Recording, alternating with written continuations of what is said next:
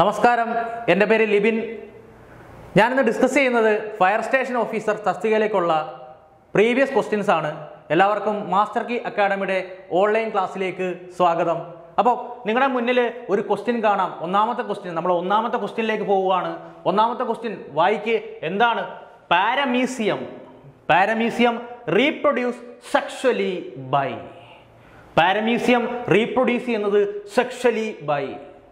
അത് തന്നെ ഒരു കാര്യം പറയട്ടെ, ഈ ചോദ്യത്തിൽ ചെറിയൊരു മിസ്റ്റേക്ക് ഉണ്ട്. പാരമീസിയം ഒരിക്കലും സെക്ഷലി റീപ്രൊഡ്യൂസ് ചെയ്യത്തില്ല, എസെക്ഷലിയാണ് റീപ്രൊഡ്യൂസ് ചെയ്യുന്നത്. താണ്ടെ പാരമീസിയത്തിൻ്റെ ചിത്രമാണ് മുന്നിൽ കൊടുത്തിരിക്കുന്നത്. നിങ്ങൾക്ക് കാണാം പാരമീസിയം. നമ്മൾ സ്ലിപ്പർ ആനിമൽ ക്യൂൾ എന്നൊക്കെ വിളിക്കുന്നത്. നമ്മൾ പത്തരി പോലെ പരന്നിരിക്കുന്ന, സ്ലിപ്പർ പോലെ പരന്നിരിക്കുന്ന ആളായതുകൊണ്ടാണ് സ്ലിപ്പർ ആനിമൽ ക്യൂൾ എന്ന് ഇദ്ദേഹത്തിനെ വിളിക്കുന്നത്. ആ ഓപ്ഷൻ വായിക്ക്. 4 ഓപ്ഷൻ നിങ്ങളുടെ മുന്നിൽ തെളിഞ്ഞു കാണാം. ഒന്നാമത്തെ ഓപ്ഷൻ കോഞ്ചുഗേഷൻ, രണ്ടാമത്തത് ബൈനറി ഫിഷൻ, മൂന്നാമത്തത് മൾട്ടിപ്പിൾ ഫിഷൻ, നാലാമത്തെ ഓപ്ഷൻ ബഡ്ഡിങ്. അപ്പോൾ ആൻസറിലേക്ക് പോകുന്നതിന് മുമ്പ് എന്താണ് റീപ്രൊഡക്ഷൻ എന്ന് മനസ്സിലാക്കണം. Different types of reproduction, different kinds of reproduction ഏതൊക്കെയാണെന്ന് മനസ്സിലാക്കണം. ഡിഫറെൻറ്റ് ടൈപ്സ് ഓഫ് റീപ്രൊഡക്ഷൻ ഇതാണ് നിങ്ങളുടെ മുന്നിൽ കാണാം. റീപ്രൊഡക്ഷൻ 2 തരത്തിലുണ്ട്. ഏതൊക്കെയാ? പ്രധാനമായിട്ടും എസെക്ഷൽ റീപ്രൊഡക്ഷനും ഉണ്ട്, സെക്ഷൽ റീപ്രൊഡക്ഷനും ഉണ്ട്. മലയാളത്തിൽ പറഞ്ഞാൽ അലൈംഗിക പ്രത്യുൽപാദനമുണ്ട്, ലൈംഗിക പ്രത്യുൽപാദനമുണ്ട്. എല്ലാവർക്കും അറിയാവുന്ന കാര്യമാണ്. ദാണ്ടെ ഒരു കോളത്തിൽ തന്നിരിക്കുകയാണ്, രണ്ടും തമ്മിലുള്ള ഡിഫറൻസ് തന്നിരിക്കുകയാണ്. എസെക്ഷൽ റീപ്രൊഡക്ഷൻ എന്ന് വെച്ചാൽ, സെക്ഷൽ റീപ്രൊഡക്ഷൻ എന്ന് വെച്ചാൽ എന്തൊക്കെ തമ്മിലുള്ള വ്യത്യാസം, രണ്ടും തമ്മിൽ ഒരുപാട് വ്യത്യാസമുണ്ട്. എസെക്ഷൽ റീപ്രൊഡക്ഷൻ എന്ന് വെച്ചാൽ ഗ്യാമേറ്റ്സിലെ ഗ്യാമേറ്റ്സ്. എന്താണോ ഗ്യാമേറ്റ്സ് എന്ന് വെച്ചാൽ ലിംഗകോശങ്ങൾ, മലയാളത്തിൽ പറഞ്ഞാൽ ലിംഗകോശങ്ങളുടെ ഇൻവോൾവ്മെന്റ് ഇല്ലാത്ത റീപ്രൊഡക്ഷൻ എന്ത് വിളിക്കുന്നത്? എസെക്ഷൽ റീപ്രൊഡക്ഷൻ എന്ന് വിളിക്കുന്നത്. അതായത് ലിംഗകോശങ്ങൾ, ഗ്യാമേറ്റ്സ്, സ്പേമും എഗ്ഗും, മലയാളത്തിൽ പറയട്ടെ പുംബീജവും അണ്ടവും ഒന്നും ഇല്ലാത്ത, ഇൻവോൾവ്മെന്റ് ഇല്ലാത്ത reproduction ആണെന്ത്? Asexual reproduction. Sexual reproduction എന്ന് വെച്ചാൽ എന്താ? നേരെ ഓപ്പോസിറ്റ് ആണ്. നമ്മുടെയൊക്കെ റീപ്രൊഡക്ഷൻ എന്താണ്? സെക്ഷൽ റീപ്രൊഡക്ഷൻ ആണ്. ഹ്യൂമൻസ് ഒക്കെ റീപ്രൊഡ്യൂസ് ചെയ്യുന്നത് എന്താ? സെക്ഷലി ആണ്. എന്താണ്? ഗ്യാമേറ്റ്സിന്റെ ഇൻവോൾവ്മെന്റ് ഉള്ള റീപ്രൊഡക്ഷൻ ആണെന്ത്? Sexual reproduction. വായിക്കാൻ കഴിയുന്നുണ്ടോ നിങ്ങൾക്ക്? നോക്കുക. It is the sexual reproduction. It is A type of reproduction of fusion of male and female gamete. അതായത് ഈ റീപ്രൊഡക്ഷനിൽ മെയിലും ഉണ്ട്, ഫീമെയിലും ഉണ്ട്. എന്താണ്? മെയിലും ഉണ്ട്, ഫീമെയിലും ഉണ്ട്. നമുക്ക് എങ്ങനെ ബയോളജിയിൽ ഈ മെയിലിനെയും ഫീമെയിലിനെയൊക്കെ ഡിനോട്ട് ചെയ്യുന്ന 2 സിമ്പിൾസ് ഉപയോഗിച്ചാണ്. ഏതൊക്കെയാണെന്ന് അറിയാമോ സിമ്പിൾസ്? നമുക്ക് മെയിലിനെ ഡിനോട്ട് ചെയ്യുന്ന സിമ്പിൾ ഇങ്ങനെ ഒരു വട്ട 0 വരച്ച് മുകളിലേക്ക് ഒരു ആരോ കൊടുത്തു കഴിഞ്ഞാൽ എന്തായി? മെയിലായി. തമാശയ്ക്ക് വേണമെങ്കിൽ പറയാം, ആണുങ്ങൾ ഇച്ചിരി ബുദ്ധി കൂടിയ ആൾക്കാരാണ്, അതുകൊണ്ടാണ് ആരോ മുകളിലേക്ക് നിൽക്കുന്നത്. ഇനി ഫീമെയിൽസിനെ നമുക്ക് എങ്ങനെ റെപ്രസെന്റ് ചെയ്യാം? ഒരു വട്ട 0 ഒരു കുരിശും വരച്ചു കഴിഞ്ഞാൽ എന്താ? ഫീമെയിലായി. പെണ്ണുങ്ങൾ വട്ട 0 കുരിശും എന്നാണ് പറയുന്നത്, ബയോളജിയിൽ പറയുന്നത്. വട്ട 0 കുരിശും ആണോ? സെക്ഷൽ റീപ്രൊഡക്ഷൻ എന്ന് വെച്ചാൽ ഇവർ 2 പേരും വേണം കേട്ടോ. ഫീമെയിലും വേണം, മെയിലും വേണം. എന്നാൽ എസെക്ഷൽ എന്താ? ഒരു പേരന്റ് മാത്രം മതി. ഇനി different types of asexual reproduction ഉണ്ട്. ഡിഫറെന്റ് ടൈപ്സ് നിങ്ങളുടെ മുന്നിൽ കാണാം. ഏതൊക്കെയാണ് different types of asexual reproduction? നോക്കൂ, വായിക്ക്. ഒന്ന് ബൈനറി ഫിഷൻ, രണ്ടാമത്തത് ബഡ്ഡിങ്. കാണാൻ കഴിയുന്നുണ്ടോ? ബഡ്ഡിങ്. എന്താ? ബഡ്ഡിങ്. മൂന്നാമത്തെ നോക്ക്, സ്പോറുലേഷൻ അല്ലെങ്കിൽ സ്പോർ ഫോർമേഷൻ. സ്പോറുലേഷൻ അല്ലെങ്കിൽ എന്താ? Spore formation. നമ്മൾ ആൻസറിലേക്ക് എത്തുകയാണ് ചെയ്യുന്നത്. നമ്മൾ ഓരോ ഓപ്ഷനും ഡിസ്കസ് ചെയ്താണ് പോകുന്നത്. അടുത്ത വെജിറ്റേറ്റീവ് പ്രൊപ്പഗേഷൻ. എന്താ? Vegetative propagation. ഇതെല്ലാം നമുക്ക് പറയാം, ഇതിനെല്ലാം ഉത്തരവുണ്ട്. റീജനറേഷൻ. നെക്സ്റ്റ് ആണ് റീജനറേഷൻ. അത് കഴിഞ്ഞ് നമ്മളെല്ലാം കേട്ടിട്ടുള്ള സാധനമാണെന്ത്? Tissue culture. അപ്പോൾ ഒന്നാമത്തെ ആളാണ് ആര്? ഒന്നാമത്തെ ടൈപ്പ് ഓഫ് എസെക്ഷൽ റീപ്രൊഡക്ഷൻ ആണ് ആര്? Binary fission. നിങ്ങൾക്ക് ഈ വരുന്ന ചിത്രം കണ്ടു കഴിഞ്ഞാൽ എന്താണ് ബൈനറി ഫിഷൻ എന്ന് മനസ്സിലാകും. നോക്ക്, അതായത് ഈ ബൈനറി ഫിഷൻ എന്ന് വെച്ച് കഴിഞ്ഞാൽ ഒരു സിംഗിൾ സെല്ല്, ഒരു ചെറിയ സെല്ല്, അത് പേരൻ്റ് സെല്ലാണ്. അതായത് പേരൻ്റ് സെല്ല് അത് ഡിവൈഡ് ചെയ്ത് ദാണ്ടെ 2 സെല്ലുണ്ടാകുന്നു. ദാണ്ടെ പേരൻ്റ് സെല്ലിന് ഡിവിഷൻ സംഭവിക്കുകയാണ്. ഇവിടെ വെച്ച് ന്യൂക്ലിയസും സൈറ്റോപ്ലാസും ഒക്കെ ഡിവൈഡ് ചെയ്ത് parent cell, new daughter cell, കുഞ്ഞു മക്കൾ ഉണ്ടാകുകയാണ്. 2 ഡോട്ടർ സെല്ല് ഉണ്ടാകുകയാണ്. ആ ഡിവിഷനെ നമ്മൾ എന്ത് വിളിക്കും? ബൈനറി ഫിഷൻ എന്ന് വിളിക്കും. ബൈനറി ഫിഷൻ എന്ന് വിളിക്കും. ബൈനറി ഫിഷൻ കാണിക്കുന്ന ജീവിക്ക് എക്സാമ്പിളാണ് ഒന്ന് പാരമീസിയം, പാരമീസിയം കേട്ടോ, പാരമീസിയം. അതേപോലെ തന്നെ ബാക്ടീരിയ, എന്ത് ബാക്ടീരിയ കേട്ടോ. ബാക്ടീരിയയും പാരമ്യൂസിയം ഒക്കെ ബൈനറി ഫിഷൻ കാണിക്കുന്ന ജീവിക്ക് എക്സാമ്പിൾ ആണ്. ഇനി നെക്സ്റ്റ് ടൈപ്പ് റീപ്രൊഡക്ഷനിലേക്ക് വന്നേ. Next budding. എന്താ ബഡ്ഡിങ്? മലയാളത്തിൽ പറയും മുകുളനം എന്ന് പറയും. അതാണ്ട് ഇത് ചിത്രമാണ്. ഇതെന്തിൻ്റെ ചിത്രമാണ്? നിങ്ങൾ കേട്ടിട്ടുണ്ട് ഹൈഡ്ര എന്ന് കേട്ടിട്ടില്ലേ? ഹൈഡ്ര വരുന്ന ഫൈലമാണ്. ഫൈലം ഏത്? സീലൻഡറേറ്റ അല്ലേ? സീലൻഡറേറ്റ. ഫൈലം സീലൻഡറേറ്റയിൽ വരുന്ന ജീവിയാണെന്ത്? ഹൈഡ്ര, സീലൻഡറേറ്റ. ഹൈഡ്രയുടെ പ്രത്യേകത ഒരു ഫ്രഷ് വാട്ടർ സീലൻഡറേറ്റയാണ്. ഒരു fresh water സീലൻഡറേറ്റയാണ് hydra. Hydra reproduce ചെയ്യുന്നത് ബഡ്ഡിങ്, മുകുളനം വഴിയാണ്. അതായത് നോക്ക്, ഹൈഡ്രയാണ്. അതാണ്ട് ഹൈഡ്രയുടെ ബോഡിയാണ്. നോക്ക്, ഹൈഡ്രയുടെ ബോഡിയാണത്. ഹൈഡ്രയുടെ ബോഡിയിൽ നോക്ക്, ഹൈഡ്ര മെച്ചുർ ആകുമ്പോൾ നോക്ക് ഒരു ബഡ് ഫോം ചെയ്യും. ആ ബഡ് മെച്ചുർ ചെയ്തിട്ട് ആ ബഡ് ഫോം ചെയ്ത് വലിയ മെച്ചർ ഫോമിലേക്ക് എത്തുമ്പോഴത്തേക്ക് ആ ബഡ് അതിൽ നിന്ന്, അല്ലെങ്കിൽ ആ മുകുളം അതിൽ നിന്ന് ഡിറ്റാച്ച് ചെയ്ത് തറയിൽ വീഴും. കരയിൽ ജീവിക്കുന്ന ജീവിയാണോ ഹൈഡ്ര? അല്ല, വെള്ളത്തിൽ ജീവിക്കുന്ന ജീവിയാ. വെള്ളത്തിൻ്റെ അടിത്തട്ടിലേക്ക് വീണ് അടുത്ത പുതിയൊരു ഓർഗാനിസം, പുതിയൊരു ഹൈഡ്രയായിട്ട് മാറി. ഇങ്ങനെയാണ് ഹൈഡ്ര റീപ്രൊഡ്യൂസ് ചെയ്യുന്നത്. അടുത്ത നെക്സ്റ്റ് ടൈപ്പ് റീപ്രൊഡക്ഷൻ നമുക്ക് നോക്കാം. അടുത്ത തരത്തിലുള്ള എസെക്ഷൽ റീപ്രൊഡക്ഷൻ ആണ് സ്പോർ ഫോർമേഷൻ. സ്പോറുകൾ ഫോം ചെയ്യുക. അതായത് നിങ്ങളുടെ മുന്നിൽ കാണാം ഒരു ബ്രെഡിൻ്റെ ചിത്രം. കുറച്ച് ദിവസമൊക്കെ ബ്രെഡൊക്കെ വെച്ചിരുന്നിട്ട് എടുത്തു നോക്കുമ്പോൾ ഇച്ചിരി ഈർപ്പമൊക്കെ പറ്റിയിരിക്കുകയാണെങ്കിൽ അതിനകത്ത് കറുത്ത കളറിൽ ചെറിയ ഫംഗസുകൾ കാണാം.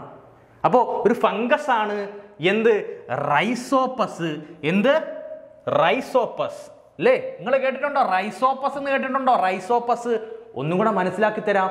ബ്രെഡ് മോൾഡ് എന്നാണ് പുള്ളിക്കാരനെ അറിയപ്പെടുന്നത്. എന്ത്? ബ്രെഡ് മോൾഡ് അല്ലേ? ദാണ്ടെ നിങ്ങളുടെ മുന്നിൽ കാണാം, ദാണ്ടിരിക്കുന്നത്. ദാണ്ടെ അതിൻ്റെ എൻലാർജ് ചെയ്ത പോർഷനാണ് വരച്ചിരിക്കുന്നത്.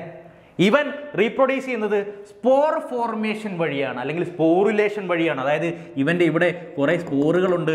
അത് മെച്ചുർ ആകുമ്പോഴത്തേക്ക് അത് പൊട്ടി റപ്ചർ ചെയ്ത് അത് ദാണ്ടെ ഇതിനകത്തേക്ക് വീണ് അടുത്തടുത്ത പുതിയ റൈസോപ്പസ് ഫോം ചെയ്യും കേട്ടോ, അല്ലെങ്കിൽ ബ്രെഡ് മോൾഡ്.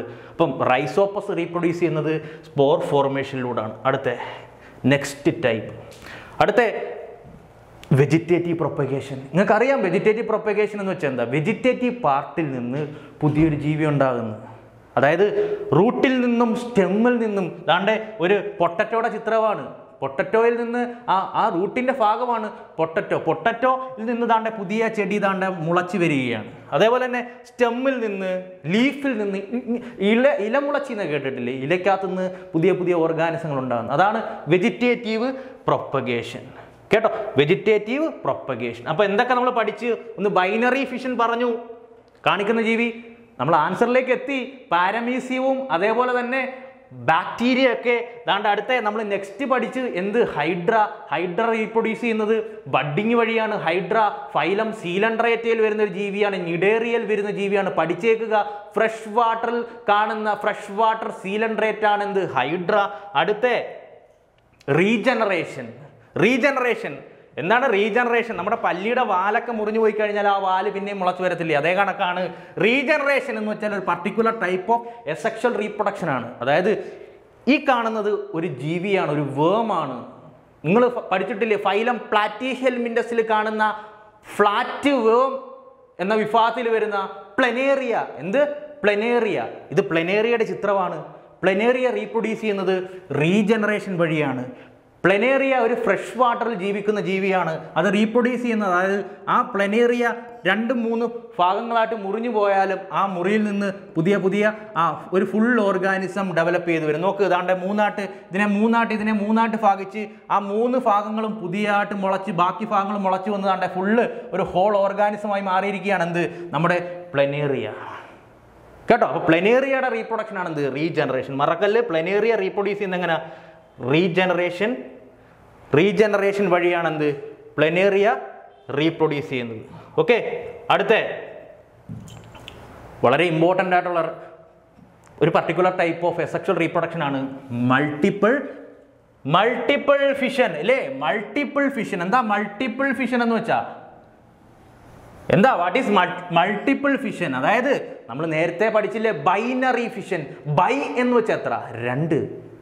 ഒരു ജീവി രണ്ടായിട്ട് മുറിഞ്ഞു പോകുന്നു. മൾട്ടിപ്പിൾ ഫിഷൻ എന്ന് വെച്ചാൽ എന്താ?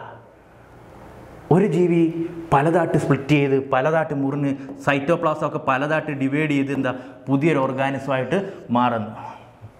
പുതിയൊരു ഓർഗാനിസമായിട്ട് മാറുന്നു. നിങ്ങൾ പഠിച്ചിട്ടില്ലേ? മലേറിയ പരത്തുന്ന മലേറിയ ഉണ്ടാക്കുന്ന കോസറ്റീവ് ഓർഗാനിസം പ്ലാസ്മോഡിയം. ഈ പ്ലാസ്മോഡിയം റീപ്രൊഡ്യൂസ് ചെയ്യുന്നത് ഏതുവഴിയാ? മൾട്ടിപ്പിൾ ഫിഷനിലൂടെ. അപ്പം മൾട്ടിപ്പിൾ ഫിഷൻ വഴി റീപ്രൊഡ്യൂസ് ചെയ്യുന്ന ജീവിയാണ് എന്ത്?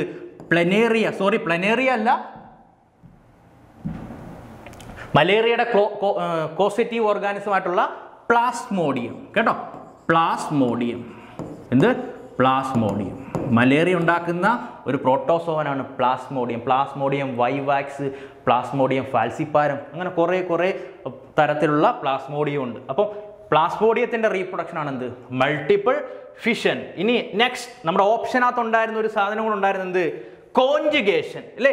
കോൺജുഗേഷൻ. എന്താ കോൺജുഗേഷൻ എന്ന് വെച്ചാൽ?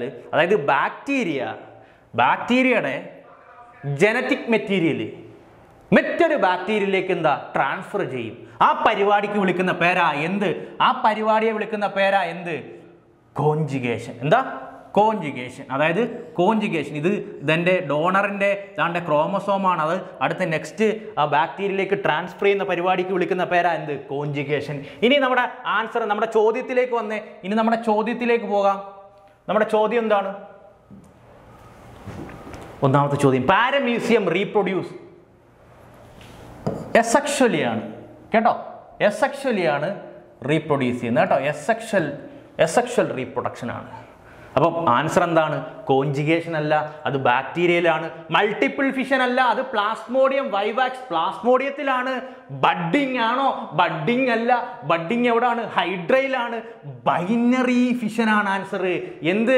ഓപ്ഷൻ ബി, ബൈനറി ഫിഷൻ ആണ്. എന്ത്? പാരമ്യൂസിയം റീപ്രൊഡ്യൂസ് ചെയ്യുന്നത് ഏതുവഴിയാണ്? ബൈനറി ഫിഷനിലൂടെയാണ്. കേട്ടോ, അപ്പോൾ ഒന്നാമത്തെ ആൻസർ നമ്മൾ 4 ഓപ്ഷൻസ് ആണ് ഡിസ്കസ് ചെയ്തിരിക്കുന്നത്. 4 തരത്തിലുള്ള എസെക്ഷൽ റീപ്രൊഡക്ഷൻ നമ്മൾ പഠിച്ചു. അപ്പം ഒരു ക്വസ്റ്റ്യനിൽ നിന്ന് നമ്മൾ 4 ചോദ്യങ്ങളാണ് പഠിക്കുന്നത്. നോക്ക്, അടുത്ത ക്വസ്റ്റ്യൻ നിങ്ങൾക്ക് കാണാൻ കഴിയുന്നുണ്ടോ? വായിക്ക്. Name the largest living flightless bird. പറക്കാൻ കഴിയുന്ന പക്ഷികളിലെ ഏറ്റവും വലിയ ഇപ്പം നിലവിൽ ജീവനോടുള്ള പക്ഷി ഏത്? Name the largest living flightless bird. നമുക്കെല്ലാം അറിയാം ഓസ്ട്രിച്ച് ആണെന്ന്. പക്ഷേ ക്വസ്റ്റ്യൻ നോക്ക്, വായിക്ക്. Pigeon, crane. നെക്സ്റ്റ് എന്താ കൊടുത്തിരിക്കുന്ന ഓപ്ഷൻ? സ്ട്രുതിയോ വൾച്ചർ. പീജിയൻ ഇതിൻ്റെ സയൻറ്റിഫിക് നെയിമാണ് തന്നിരിക്കുന്നത്. നമ്മളെ കുഴയ്ക്കാൻ വേണ്ടി ചോദിച്ചിരിക്കുക. സയൻറ്റിഫിക് നെയിം തന്നിട്ട് ചോദിച്ചിരിക്കുക, name the largest living flightless bird. നിങ്ങൾ ഏത് ആൻസർ എഴുതും? താണ്ടെ ഞാൻ പറയാം, നിങ്ങളുടെ മനസ്സിലിപ്പോൾ ഈ ക്വസ്റ്റ്യൻ കാണുമ്പോൾ താണ്ട് ഈ 2 ഓപ്ഷനും നിങ്ങളുടെ മനസ്സിലിപ്പം തെളിഞ്ഞു വരും. ഇത് 2ലും ഏതാണ് സാർ? പറയാം. അപ്പോൾ പീജിയൻ നമുക്കറിയാം എന്താ? പ്രാവ് നമ്മുടെ നാട്ടിലൊക്കെ കാണുന്ന പ്രാവിൻ്റെ സയൻറ്റിഫിക് നെയിമാണ് എന്ത്? കൊളംബ. എന്ത്? കൊളംബ. കേട്ടോ, കൊളംബ. ഇങ്ങനെ പഠിച്ചാൽ മതി. ഞാനിങ്ങനെ ഓർത്തിരിക്കുന്നത്, നമുക്കൊക്കെ പണ്ട് ഈ ലെറ്ററൊക്കെ ഒരു സ്ഥലത്തു നിന്ന് മറ്റൊരു സ്ഥലത്ത് ഈ ഫോണും ഇതൊക്കെ വരുന്നതിനും ഇൻ്റർനെറ്റ് കണക്ഷനൊക്കെ വരുന്നതിനും പണ്ടൊക്കെ രാജാക്കന്മാരൊക്കെ എന്തെങ്കിലുമൊക്കെ മെസ്സേജ് ഒരിടത്തുനിന്ന് മറ്റൊരിടത്ത് എത്തിക്കാൻ വേണ്ടി അവർ ഈ പ്രാവിൻ്റെ കാലിൽ ലെറ്ററൊക്കെ കെട്ടിയാണ് പറത്തി വിട്ടത്. നമ്മൾ ബാഹുബലി സിനിമയ്ക്കകത്ത് കാണുന്നതാണ്. അപ്പോൾ ഞാനിങ്ങനെ ഓർക്കുന്നത്, ഒരു പീജിയൻ, ഒരു പ്രാവിനെ എടുത്തിട്ട്, പീജിയൻ്റെ സയൻറ്റിഫിക് നെയിമാണ് കൊളംബ. ഞാൻ ഓർക്കുന്നത് ഇങ്ങനെയാണ്, ഒരു പീജിയനെ എടുത്തിട്ട് അതിൻ്റെ കാലിൽ ലെറ്റർ കെട്ടിയിട്ട് നേരെ ഇങ്ങോട്ടേക്ക് പറത്തിവിട്ട് കൊളംബിയയിലേക്ക് പറത്തിവിട്ട്. പഠിച്ചോ? പീജിയൻ കൊളംബ. എന്ത്? പീജിയൻ കൊളംബ. Next option B. നമ്മുടെ മുന്നിൽ സംശയം തോന്നിയ ഓപ്ഷനാണ് എന്ത്? നെക്സ്റ്റ് ഓപ്ഷൻ എന്താ? ക്രെയിൻ. കണ്ടോ? ആരാ ക്രെയിൻ? നമ്മൾ ഉദ്ദേശിച്ച വല്ലരും ആണോ? അല്ല, കൊറ്റി എന്നൊക്കെ വിളിക്കും ക്രെയിൻ അല്ലേ? അപ്പം ഇവനെ ക്രെയിൻ എന്ന് വിളിക്കാൻ കാരണം, ഞാൻ ഇങ്ങനെ ഓർത്ത് വെച്ചിരിക്കുന്നത് ക്രെയിൻ എന്ന് വിളിക്കാൻ കാരണം, ക്രെയിൻ നമ്മൾ കണ്ടിട്ടില്ലേ? ക്രെയിന് നല്ല നീളമില്ലേ, നീളത്തിലുള്ള ആ ഹുക്കൊക്കെ ഉള്ള ഭാഗമല്ലേ, അതുകൊണ്ട് ഇവന്റെ പെടലി ഇങ്ങനെ കണ്ടിട്ടായിരിക്കും ചിലപ്പോൾ ക്രെയിൻ എന്ന് വിളിച്ചത് അല്ലേ, ചിലപ്പോൾ അതുകൊണ്ടായിരിക്കും ക്രെയിൻ എന്ന് വിളിച്ചത് അല്ലേ. ഇനി നെക്സ്റ്റ് വൾച്ചർ. വൾച്ചർ എന്താണെന്ന് നമുക്കറിയാം. വൾച്ചർ എന്ന് വെച്ചാൽ എന്താ? കഴുകൻ. ഒരു കാർണിവോറസ് ആയിട്ടുള്ള ഒരു പക്ഷിയാണ് വൾച്ചർ, കഴുകൻ. കഴുകന്റെ സയന്റിഫിക് നെയിം എന്താണ്? കഴുകന്റെ സയന്റിഫിക് നെയിം നിയോഫ്രോൺ. എന്താ? നിയോഫ്രോൺ. എന്ത്? നിയോഫ്രോൺ. പഠിക്കാൻ വളരെ സിമ്പിൾ ആണ്. സാർ എങ്ങനെ ഓർത്തിരിക്കുന്നതെന്ന് വെച്ച് കഴിഞ്ഞാൽ വൾച്ചർ നിയോഫ്രോൺ. ഈ നെഫ്രോൺ എന്ന് നിങ്ങൾ കേട്ടിട്ടില്ലേ? നെഫ്രോൺ എന്ന്. നെഫ്രോൺ എവിടെ കാണുന്നേ? കിഡ്നിയിലെ അരിപ്പകളെ വിളിക്കുന്ന പേരല്ലേ നെഫ്രോൺ അല്ലേ? കിഡ്നിയിൽ ചെറിയ ചെറിയ അരിപ്പകളില്ലേ, അതിനെ വിളിക്കുന്ന പേരാ നെഫ്രോൺ. അപ്പോൾ വൾച്ചറിന്റെ പേര് നിയോഫ്രോൺ. അപ്പോൾ ഒരു കഴുകൻ വന്ന് ഒരാളുടെ വയറ്റിൽ വന്ന് പറന്നിരിക്കുന്നതും അദ്ദേഹത്തിന്റെ കിഡ്നി കൊത്തിപ്പറിക്കുന്നതായിട്ട് നിങ്ങളൊന്ന് ചിന്തിച്ചു നോക്കേ. ഉത്തരമായില്ലേ? എന്ത്? വൾച്ചറിന്റെ സയന്റിഫിക് നെയിം എന്താ? നിയോഫ്രോൺ. എന്താ? നിയോഫ്രോൺ. അടുത്ത ഓപ്ഷൻ സി. ഞാൻ ഓപ്ഷൻ സി പറയാതെ ഓപ്ഷൻ ഡിയിലേക്കാ പോയത്. ഓപ്ഷൻ സി എന്താ? സ്റ്റുതിയോ. എന്താ? സ്റ്റുതിയോ. എന്താ സ്റ്റുതിയോ എന്ന് വെച്ചാൽ ദാ ഈ കാണുന്ന ആളാണ് മക്കളെ. എന്ത്? സ്റ്റുതിയോ. എന്ത്? ഓസ്ട്രിച്ച്. എന്താ? ഓസ്ട്രിച്ച്, നമ്മുടെ ഒട്ടകപക്ഷി. അപ്പോ പറക്കാൻ കഴിയാത്ത ലാർജസ്റ്റ് ലിവിങ് ഫ്ലൈറ്റ്ലെസ് ബേർഡ് ആണെന്ത്? സ്റ്റുതിയോ അല്ലെങ്കിൽ എന്താ? ഓസ്ട്രിച്ച്. എന്ത്? ഓസ്ട്രിച്ച് അല്ലെങ്കിൽ എന്താ? ഒട്ടക പക്ഷി. കേട്ടോ? ഒട്ടക പക്ഷി അല്ലെങ്കിൽ എന്താ? ഓസ്ട്രിച്ച്.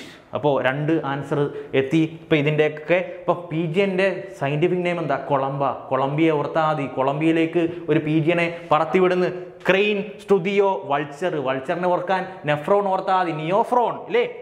Next question. അടുത്ത ക്വസ്റ്റ്യനിലേക്ക് വരാം. അടുത്ത ക്വസ്റ്റ്യൻ ആണ്. നോക്ക്, മൂന്നാമത്തെ ക്വസ്റ്റ്യൻ നോക്ക്. Filariasis is caused by. Filariasis എന്ന് പറയുന്ന രോഗം ഉണ്ടാക്കുന്നത് ആരാണ്? Caused by. Option A Ascaris, option B വുച്ചിറേറിയ, option C Fasciola, option D എന്ത്? ടേപ്പ് വേം. ഏതൊക്കെയാ? അസ്കാരിസ്, വുച്ചിറേറിയ, ഫാസിയോള, ടേപ്പ് വേം. ഇതിനകത്ത് ഏതായിരിക്കും ആൻസർ?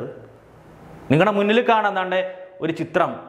ഇത് ഫൈലേറിയാസിസ് വന്ന ഒരു വ്യക്തിയുടെ കാലിന്റെ ചിത്രമാ. എന്താ ഫൈലേറിയാസിസ്? നിങ്ങൾ കേട്ടിട്ടില്ലേ? മന്ത് എന്ന് കേട്ടിട്ടുണ്ടോ? മന്ത്. എലിഫന്റിയാസിസ് എന്ന് വിളിക്കും കേട്ടോ. എലിഫന്റിയാസിസ്.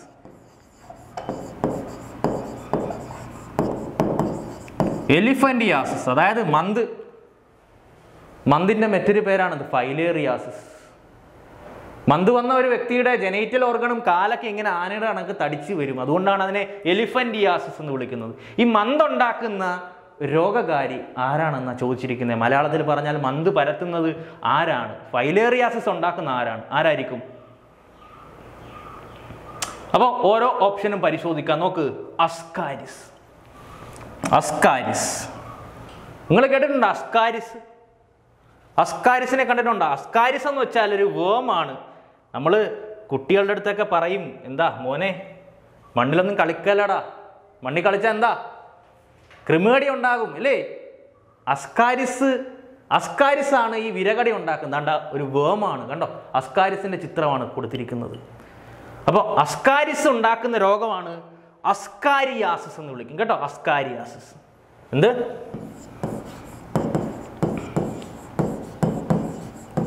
അസ്കാരിസ് ഉണ്ടാക്കുന്ന രോഗമാണ് എന്ത്? അസ്കാരിയാസിസ്. അതായത് വിരകടി. നമുക്ക് ഒരു ചിത്രമാണ്. രണ്ടാമത്തെ ചിത്രത്തിലേക്ക് നോക്ക്. ഒരു അസ്കാരിയാസിസ് അതായത് റൗണ്ട് വേം. ഇതിനെ റൗണ്ട് വേം എന്നൊക്കെ വിളിക്കും. ഏത് ഫൈലത്തിലാണ് വരുന്നതെന്ന് അറിയാവോ? ഫൈലം ആഷ് ഹെൽമിൻഡസിലാണ് വരുന്നത് കേട്ടോ. Ash helminthes.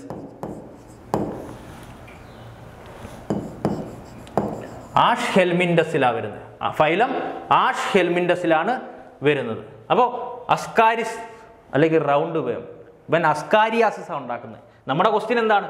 ഫൈലേറിയാസിസ് ആരാണ് നിർമ്മിക്കുന്നത്? അപ്പോൾ അടുത്ത രണ്ടാമത്തെ ഓപ്ഷൻ എന്താ? ഉച്ചിറേറിയ. ഉച്ചിറേറിയ അല്ലേ? ഉച്ചിറേറിയ. എന്താ ഉച്ചിറേറിയ? ഉച്ചിറേറിയയുടെ ചിത്രമാണ് ഇതായി കൊടുത്തിരിക്കുന്നതാണ്. ഈ നീല കളറിൽ കാണുന്ന ഉച്ചിറേറിയയാണ്. അപ്പോൾ ഫൈലേറിയാസിസ് ഉണ്ടാക്കുന്നത്, മന്തുണ്ടാക്കുന്ന കോസറ്റീവ് ഓർഗാനിസം ആണെന്ത്? ഉച്ചിറേറിയ. കേട്ടോ, ഉച്ചിറേറിയ ബാങ്ക്രോഫ്റ്റി എന്നൊക്കെയാണ് ഫുൾ നെയിം. ഉച്ചിറേറിയ ബാങ്ക്രോഫ്റ്റി എന്നൊക്കെയാണ് പുള്ളിക്കാരനെ അറിയപ്പെടുന്നത്. ഉച്ചിറേറിയയാണ് മന്ത് നിർമ്മിക്കുന്നത് അല്ലെങ്കിൽ മന്ത് ഉണ്ടാക്കുന്നത്. ഈ മന്ത് അല്ലെങ്കിൽ എലിഫന്റിയാസിസ് എന്ന് വെച്ച് കഴിഞ്ഞാൽ ഈ വേം ഉള്ളിലേക്ക് കയറി കഴിഞ്ഞാൽ ആഷ്ഹെൽമിൻഡസ് ഫൈലം ആഷ്ഹെൽമിൻഡസിൽ വരുന്ന വേമാണിത്. ഇത് ഒരാളുടെ ബോഡിക്കുള്ളിലേക്ക് കയറി കഴിഞ്ഞാൽ ഇത് നേരെ അദ്ദേഹത്തിൻ്റെ ലിംഫ് വെസലിലും ലിംഫ് ഗ്ലാൻഡിലും പോയി മൾട്ടിപ്ലൈ ചെയ്യും. പിന്നെ അവിടെ അങ്ങ് പെറ്റി പെരുകി ലിംഫിൻ്റെ ഫ്ലോ ഒക്കെ തടയും.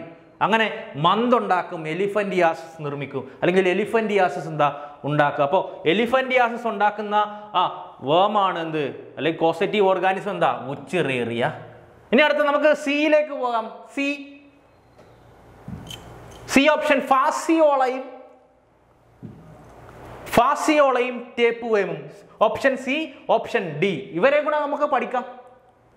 ഇവന്മാരാരാണ്? ഈ ഫാസിയോളയും ടേപ്പ് വേമും നമ്മുടെ സിലബസിലുള്ളതാ. ഇവൻ ആരാണ്? വളരെ സിമ്പിളാണ്. ഫാസിയോള കേട്ടിട്ടുണ്ടോ? ഫാസിയോള. ഈ ഫാസിയോളയൊക്കെ വരുന്നത് ഫൈലം പ്ലാറ്റിഹെൽമിൻഡസിലാണ്. ഏത്? പ്ലാറ്റിഹെൽമിൻഡസ്. ഹെൽമിൻഡുകളാണ് ഇവന്മാർ, വേമുകളാണ്, വിരകളാണ്. അതായത് അതായത് ഫ്ലാറ്റ് വേം എന്നൊക്കെ വിളിക്കും ഇവനെ. ഫ്ലാറ്റ് വേം എന്നൊക്കെ വിളിക്കും. പരന്ന വിരകൾ പ്ലാറ്റി ഹെൽമിൻഡസിൽ വരുന്നത്. നോക്ക്, രണ്ട് ചിത്രം കൊടുത്തിരിക്കുന്നു. ഫാസിയോളയുടെ ചിത്രവും ടേപ്പ് വേമിൻ്റെ ചിത്രവും. ഫാസിയോളയുടെ ചിത്രവും ടേപ്പ് വേം. ഇതാണ് ഫാസിയോള. ഇവനാണ് ഫാസിയോള. കണ്ടോ, ഇവനാണ് ഫാസിയോള. ഇവൻ എവിടാ കാണുന്നതെന്നറിയാം? ചെമ്മരിയാടിൻ്റെ ലിവറിലാണ് ഇവൻ കാണുന്നത്. ചെമ്മരിയാടിൻ്റെ ലിവറിനുള്ളിലാണ് ഇവൻ താമസിക്കുന്നത്. പാരസൈറ്റ് ആണ് ഇവൻ. അതുകൊണ്ട് വേറൊരു പേരിലും അറിയപ്പെടും. ലിവർ ഫ്ലൂക്ക് എന്നും അറിയപ്പെടും. കേട്ടോ, ലിവർ ഫ്ലൂക്ക്. Liver fluke എന്നറിയപ്പെടും. ആരെയാ? ഫാസിയോള. ഇങ്ങനെ പഠിച്ചു വെച്ചാൽ മതി. ഫാസിയോള കൊക്കക്കോള അല്ലേ? കൊക്കക്കോള എന്തിനെ ബാധിച്ച്? ലിവറിനെ ബാധിച്ച് അല്ലേ? ഫാസിയോള കൊക്കക്കോള അല്ലേ?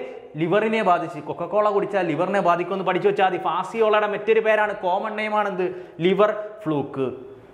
ഇവൻ ചെമ്മരിയാടിൻ്റെ ലിവറിലാണ് താമസിക്കുന്നത്. അടുത്ത നെക്സ്റ്റ് ടേപ്പ് വേം. നാടവിര എന്നൊക്കെ വിളിക്കുന്നു. ഓക്കെ, ഒരു വ്യക്തിയുടെ ഇൻഡസ്റ്റൈനാണ്, അതിൻ്റെ ഉള്ളിൽ ഇതാണ്ട് ടേപ്പ് വേം ഇരിക്കുന്നത്. അപ്പോൾ ഇവൻ പാരസൈറ്റാണ്, എൻഡോ പാരസൈറ്റാണ്. ഇൻഡസ്റ്റൈനിനുള്ളിലാണ് ഇവൻ താമസിക്കുന്നത്. ആരുടെയൊക്കെയാണെന്നറിയാവോ? നമ്മുടെയും, ഹ്യൂമൻ്റെയും പിഗിൻ്റെയും. അതുകൊണ്ടാണ് ഈ പന്നി ഇറച്ചിയൊക്കെ കഴിക്കല്, വേവിക്കാതൊക്കെ കഴിക്കലെന്ന് പറയുന്നത്. കാരണം ഈ ടേപ്പ് വേം നമ്മുടെ ഉള്ളിലേക്ക് വരാൻ സാധ്യതയുണ്ട്.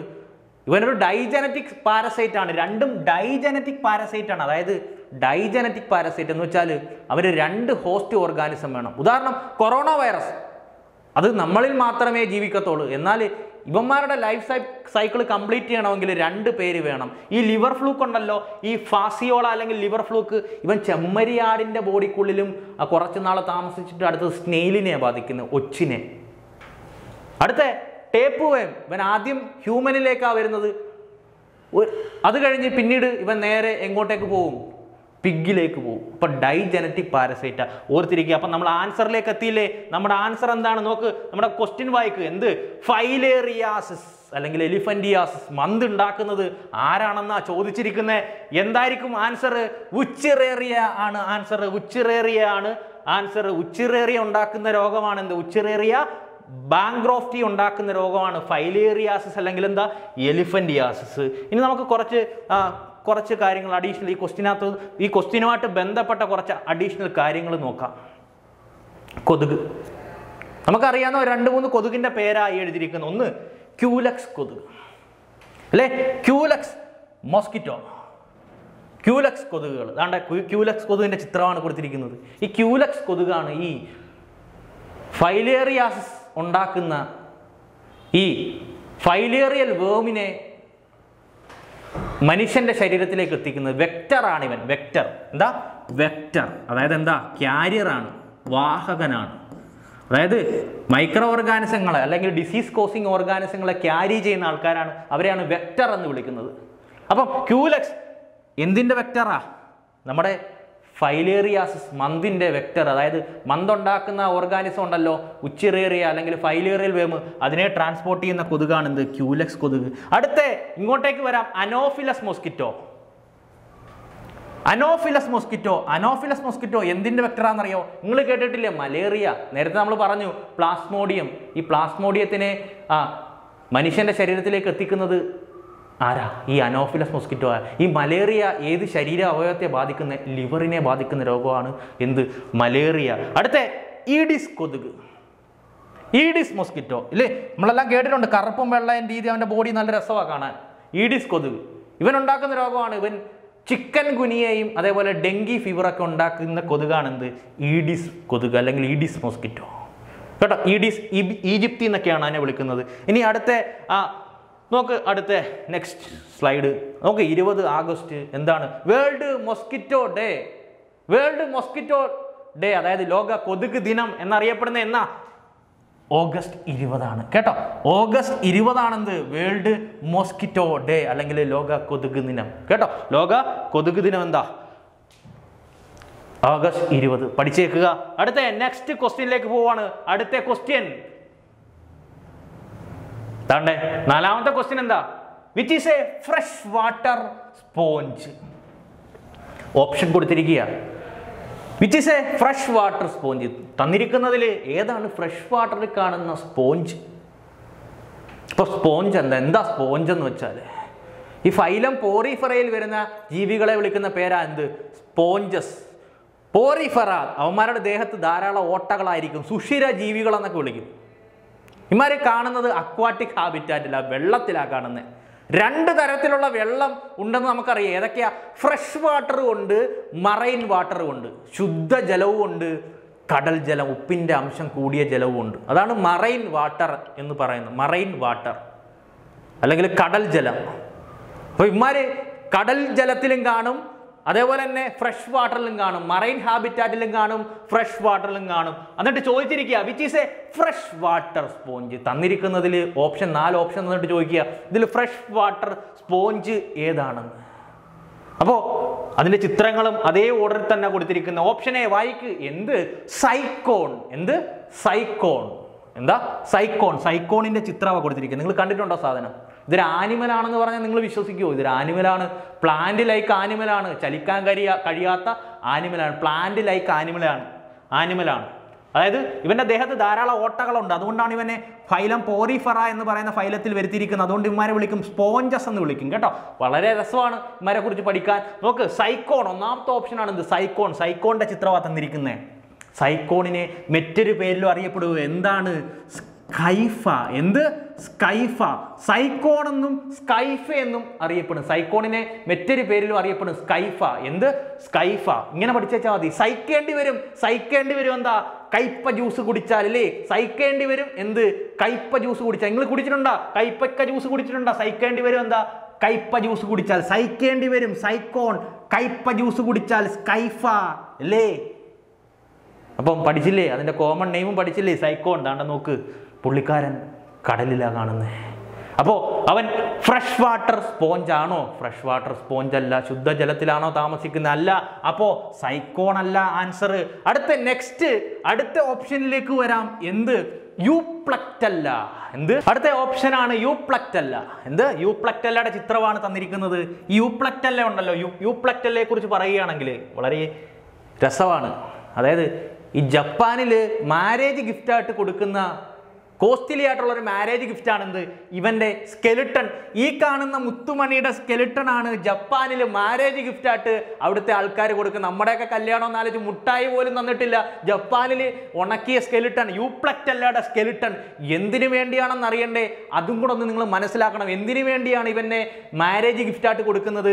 ഇവനെ കൊടുക്കുന്നത് ഒരു സിമ്പലുണ്ട്, യൂണിറ്റി ടിൽ ഡെത്ത്. അതായത് മരണം വരെയും അവർ ഒന്നിച്ചിരിക്കാൻ വേണ്ടി. അതായത് ഈ കല്യാണം കഴിക്കുന്ന കപ്പിൾസ് മരണം വരെയും ഒന്നിച്ചിരിക്കാൻ വേണ്ടി. അപ്പോൾ വേറൊരു ചോദ്യം വരാം, യൂണിറ്റി ടിൽ ഡെത്ത്, മരണം വരെ ഒന്നിച്ച് ഏത് ജീവിയായിട്ട് ബന്ധപ്പെട്ടിരിക്കുന്നു? യൂപ്ലക്റ്റല്ല.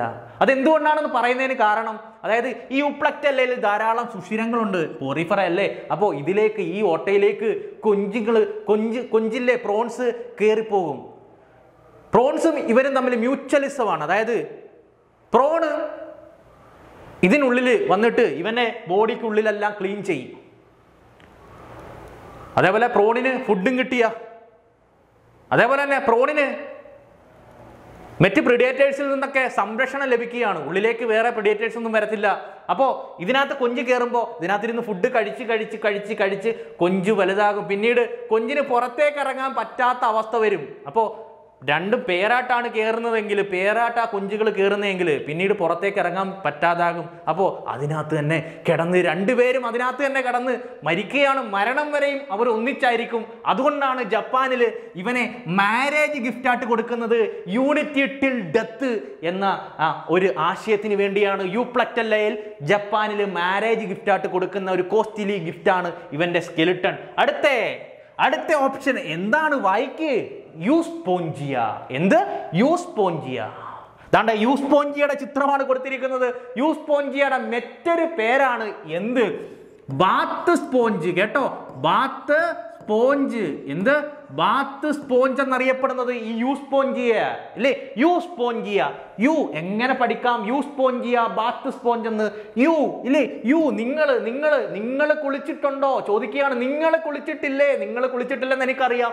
യൂസ്പോഞ്ചിയ, നിങ്ങൾ കുളിച്ചിട്ടുണ്ടോ? യൂസ്പോഞ്ചിയ, ബാത്ത് സ്പോഞ്ച്. എന്തുകൊണ്ടാണ് ഇവനെ യൂസ്പോഞ്ചിയ, ബാത്ത് സ്പോഞ്ച് എന്ന് വിളിക്കുന്നത്? ഈ മെഡിറ്ററേനിയൻ കടൽ തീരത്തുള്ള ആൾക്കാർ കുളിക്കാൻ വേണ്ടി ഉപയോഗിക്കുന്ന ഇവനെയാണ് കുളിക്കാൻ വേണ്ടി, തേച്ചരച്ച് കുളിക്കാൻ വേണ്ടി ഉപയോഗിക്കുന്ന ഈ യൂസ്പോഞ്ചിയയാണ്. അടുത്ത നെക്സ്റ്റ് ഓപ്ഷൻ. അപ്പോൾ ഇവനുമല്ല, ഇവൻ മറൈൻ ഹാബിറ്റാറ്റിലാണ് കാണുന്നത്. യൂപ്ലക്റ്റല്ലയും മറൈൻ ഹാബിറ്റാറ്റിലാണ് കാണുന്നത്, കടലിലാണ് കാണുന്നത്, ഫ്രഷ് വാട്ടറിലല്ല. അടുത്ത ഓപ്ഷൻ പരിശോധിക്കാം. അടുത്ത ഓപ്ഷൻ ഡി, സ്പോഞ്ചില്ല. ഇല്ലേ? സ്പോഞ്ചില്ലയുടെ ചിത്രമാണ് തന്നിരിക്കുന്നത്. സ്പോഞ്ചില്ല ഒരു ഫ്രഷ് വാട്ടർ സ്പോഞ്ചാണ്. സ്പോഞ്ചില്ല എന്താണ്? ഒരു ഫ്രഷ് വാട്ടർ സ്പോഞ്ചാണ്. ശുദ്ധജലത്തിൽ ജീവിക്കുന്ന സ്പോഞ്ചാണ് എന്ത്? സ്പോഞ്ചില്ല. ദാണ്ടെ സ്പോഞ്ചില്ല റിവറിലാ കാണുന്നേ. ഇങ്ങനെ പഠിച്ചാൽ മതി. സ്പോഞ്ചില്ല, സ്പോഞ്ചല്ല അല്ലേ? സ്പോഞ്ചല്ല, സ്പോഞ്ചുകളല്ല അവിടെ കാണുന്നേ, കടലിലാ കാണുന്നേ, മറൈൻ ഹാബിറ്റാറ്റിലാ കാണുന്നേ. അപ്പോൾ സ്പോഞ്ച് അല്ലാത്തവൻ എന്താ? എവിടെ ആയിരിക്കും കാണുന്നേ? ഫ്രഷ് വാട്ടറിലായിരിക്കും കാണുന്നത്. തമാശക്കാണേ. അപ്പൊ സ്പോഞ്ചില്ല എന്ന് പഠിച്ചാൽ മതി. അപ്പോൾ ആൻസറിലേക്ക് എത്തി. Which is the fresh water sponge? എന്ത്? സ്പോഞ്ചില്ല അല്ലേ? എന്ത്? സ്പോഞ്ചില്ലയാണ്. കേട്ടോ, സ്പോഞ്ചില്ലാണ്. അപ്പോൾ ആൻസറിലേക്ക് എത്തി. അപ്പോൾ മറക്കല്ല്, സ്പോഞ്ചില്ല ഒരു ഫ്രഷ് വാട്ടർ സ്പോഞ്ചാണ്. പഠിക്കേണ്ടത് അങ്ങനെ. സ്പോഞ്ച് അല്ല എന്ന് പഠിച്ചാൽ മതി. സ്പോഞ്ചല്ല, സ്പോഞ്ചുകളെല്ലാം കടലിലാ കാണുന്നത്. ഇവനെന്താ? അതുകൊണ്ട് ഇവൻ സ്പോഞ്ചല്ല. അതുകൊണ്ട് സ്പോഞ്ച് അല്ലാത്തതുകൊണ്ട് എവിടെ കാണുന്നേ? ഫ്രഷ് വാട്ടറിലാ കാണുന്നേ. അടുത്ത നെക്സ്റ്റ് ക്വസ്റ്റ്യൻ നമ്മുടെ ഹ്യൂമൻ ഫിസിയോളജിയുമായിട്ട് ബന്ധപ്പെട്ട ഒരു ക്വസ്റ്റ്യനാണ് ചോദിച്ചിരിക്കുന്നത്. വളരെ സിമ്പിൾ ക്വസ്റ്റ്യനാ. നോക്ക്. In mammals, സസ്തനികളിൽ, മാമൽസിൽ number of neck vertebrae is dash.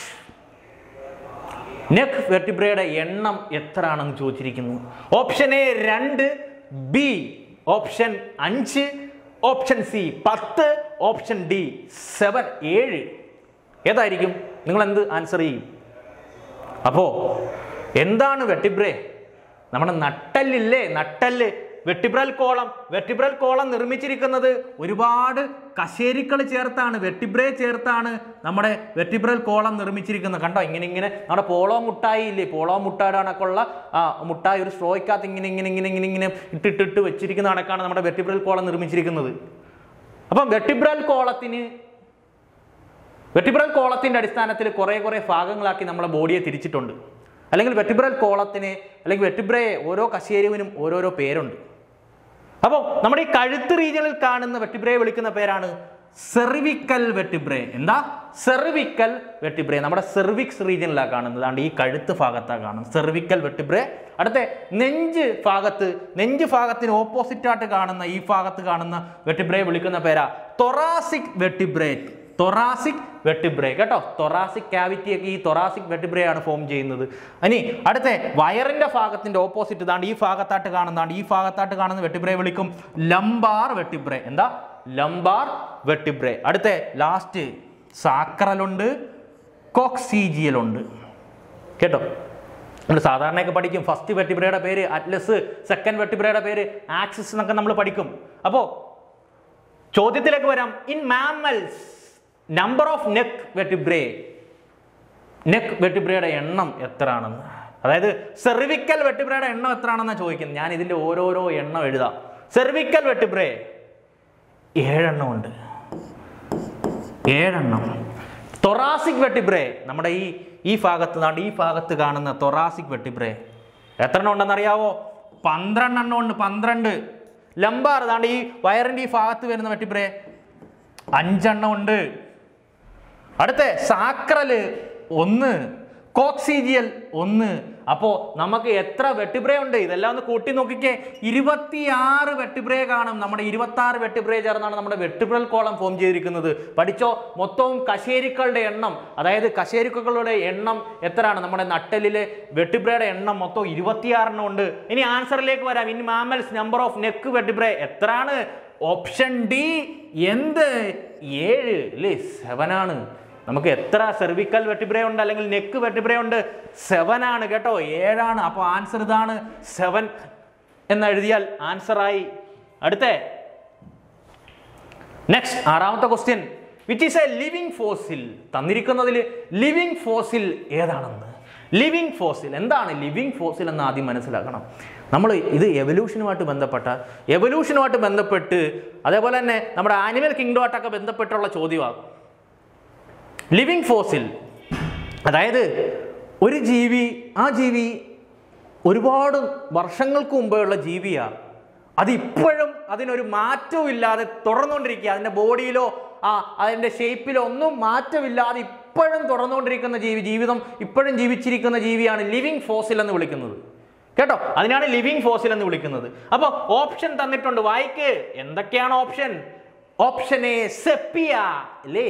Sepia. അതാണ്ട് സെപ്പിയയുടെ ചിത്രമാണ്. നിങ്ങൾ കണ്ടിട്ടില്ലേ സെപ്പിയയെ അല്ലേ? സെപ്പിയയെ കണ്ടിട്ടുണ്ടോ? സെപ്പിയയെ കണ്ടിട്ടില്ലാത്തവർ നോക്ക്, ഇങ്ങോട്ടേക്ക് നോക്ക്, സെപ്പിയയെ നോക്ക്. സെപ്പിയയെ കോമൺലി വിളിക്കുന്ന പേര്, പൊതുവെ വിളിക്കുന്ന പേരാണ് എന്ത്? കട്ടിൽ ഫിഷ് കേട്ടോ. കട്ടിൽ ഫിഷ്. എന്താ? കട്ടിൽ ഫിഷ്. ഇങ്ങനെ പഠിച്ചാൽ മതി. സെപ്പിയ ചേച്ചി ഉണ്ടല്ലോ, സെപ്പിയ ചേച്ചി കട്ടിലിൽ കിടക്കുന്നു. സെപ്പിയ കട്ടിൽ ഫിഷ്. സെപ്പിയ എന്ത്? കട്ടിൽ ഫിഷ്. സെപ്പിയ ചേച്ചി ഓർത്താൽ മതി കേട്ടോ. ഇനി ഇങ്ങോട്ടേക്ക് നോക്ക്. അടുത്ത 2ാമത്തെ ഓപ്ഷനിലേക്ക് നോക്ക്. ടെറിഡോ. അതാണ്ട് ടെറിഡോയുടെ ചിത്രമാണ് കൊടുത്തിരിക്കുന്നത്. ഇതാണ് ടെറിഡോ. ഇവൻ വരുന്നത് ഫൈലം മൊളസ്കയിലാണ് കേട്ടോ.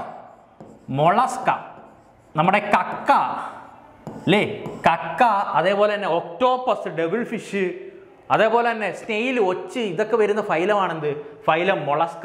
ഈ മൊളസ്കയെ കുറിച്ചുള്ള പഠനത്തിനെ വിളിക്കുന്ന പേരാണ്, മൊളസ്കയെ കുറിച്ചുള്ള സ്റ്റഡിക്ക് പഠനത്തെ വിളിക്കുന്ന പേരാണ്, മൊളസ്കയുടെ പഠനത്തെ വിളിക്കുന്ന പേരാണ് മലാക്കോളജി. എന്താ?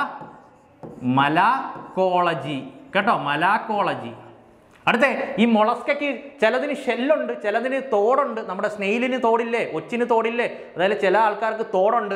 ആ മൊളസ്കയുടെ ഷെല്ലിനെ കുറിച്ചുള്ള പഠനത്തെ വിളിക്കുന്ന പേരാണ്, മൊളസ്കയുടെ ഷെല്ലിനെ കുറിച്ചുള്ള പഠനത്തിനെ വിളിക്കുന്ന പേരാണ് ചൊഞ്ചോളജി എന്നൊക്കെ വിളിക്കും. ചൊഞ്ചോളജി കേട്ടോ. അപ്പോൾ മൊളസ്കയെ കുറിച്ചുള്ള പഠനത്തിനെ വിളിക്കുന്ന പേരാണ് മലാക്കോളജി. മൊളസ്കയുടെ ഷെല്ലിനെ കുറിച്ചുള്ള പഠനത്തിനെ വിളിക്കുന്ന പേരാണ് ചൊഞ്ചോളജി. എന്താ? ചൊഞ്ചോളജി അല്ലേ? അപ്പൊ സെപ്പിയ എന്താണ്? കട്ടിൽ ഫിഷ് അല്ലേ? സെപ്പിയ ചേച്ചി ഓർത്താൽ സെപ്പിയ ചേച്ചി കട്ടിൽ കിടക്കുന്നു. അടുത്ത നെക്സ്റ്റ് ടെറിഡോ. ഇവർ രണ്ടും മൊളസ്കയിൽ വരുന്ന ആൾക്കാരാ. ഫൈലം മൊളസ്കയിൽ വരുന്ന ജീവികളാണ് സെപ്പിയയും ടെറിഡോയും. അടുത്ത ഓപ്ഷൻ സി നിയോപിലിന കേട്ടോ. നിയോപിലിന. അതാണ്ട് നിയോപിലിനയുടെ ചിത്രം എന്താ കൊടുത്തിരിക്കുന്നു? നിയോപിലിനയാണ് ഈ കാണുന്നത്. നിയോപിലിനയാണ്. അവനും മൊളസ്കയിൽ വരുന്ന ജീവിയാണ്. ഫൈലം മൊളസ്കയിലാണ്. അപ്പോൾ ഈ 3 ആൾക്കാരും ഫൈലം മൊളസ്കയിൽ വരുന്ന ആൾക്കാരാണ്. ആരൊക്കെയാ?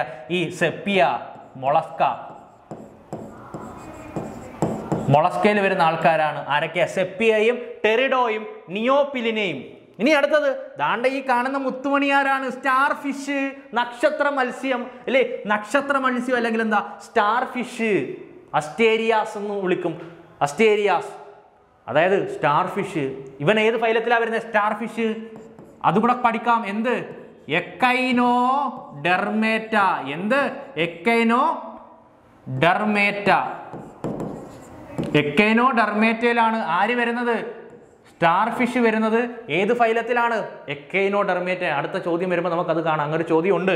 അപ്പോൾ ഇതിനകത്ത് നമ്മൾ ആൻസറിലേക്ക് വരാം. ഇതിൽ ഈ തന്നിരിക്കുന്ന ആൾക്കാരെ 2-4 മുത്തുമണികളെ നമ്മൾ പരിചയപ്പെട്ടു. ഇതിനകത്ത് നമ്മുടെ ആൻസർ ഏതാണ്? Which is A living fossil. തന്നിരിക്കുന്നതിൽ living fossil ഏതാണ്? Option C. Option C നിയോപിലിനെയാണ്. നിയോപിലിനെയാണ് living fossil കേട്ടോ. നിയോപിലിനെയാണെന്ത്? Living fossil. നിയോപിലിനെയാണെന്ത്? Living fossil. ഓ ആൻസർ ആയോ? നിയോപിലിന മറക്കല്ല്. നിയോപിലിനെ എന്താ? ലിവിങ് ഫോസിലാണ്. അടുത്ത next question, 7ാമത്തെ question. Which of the following is not an എക്കൈനോഡർ?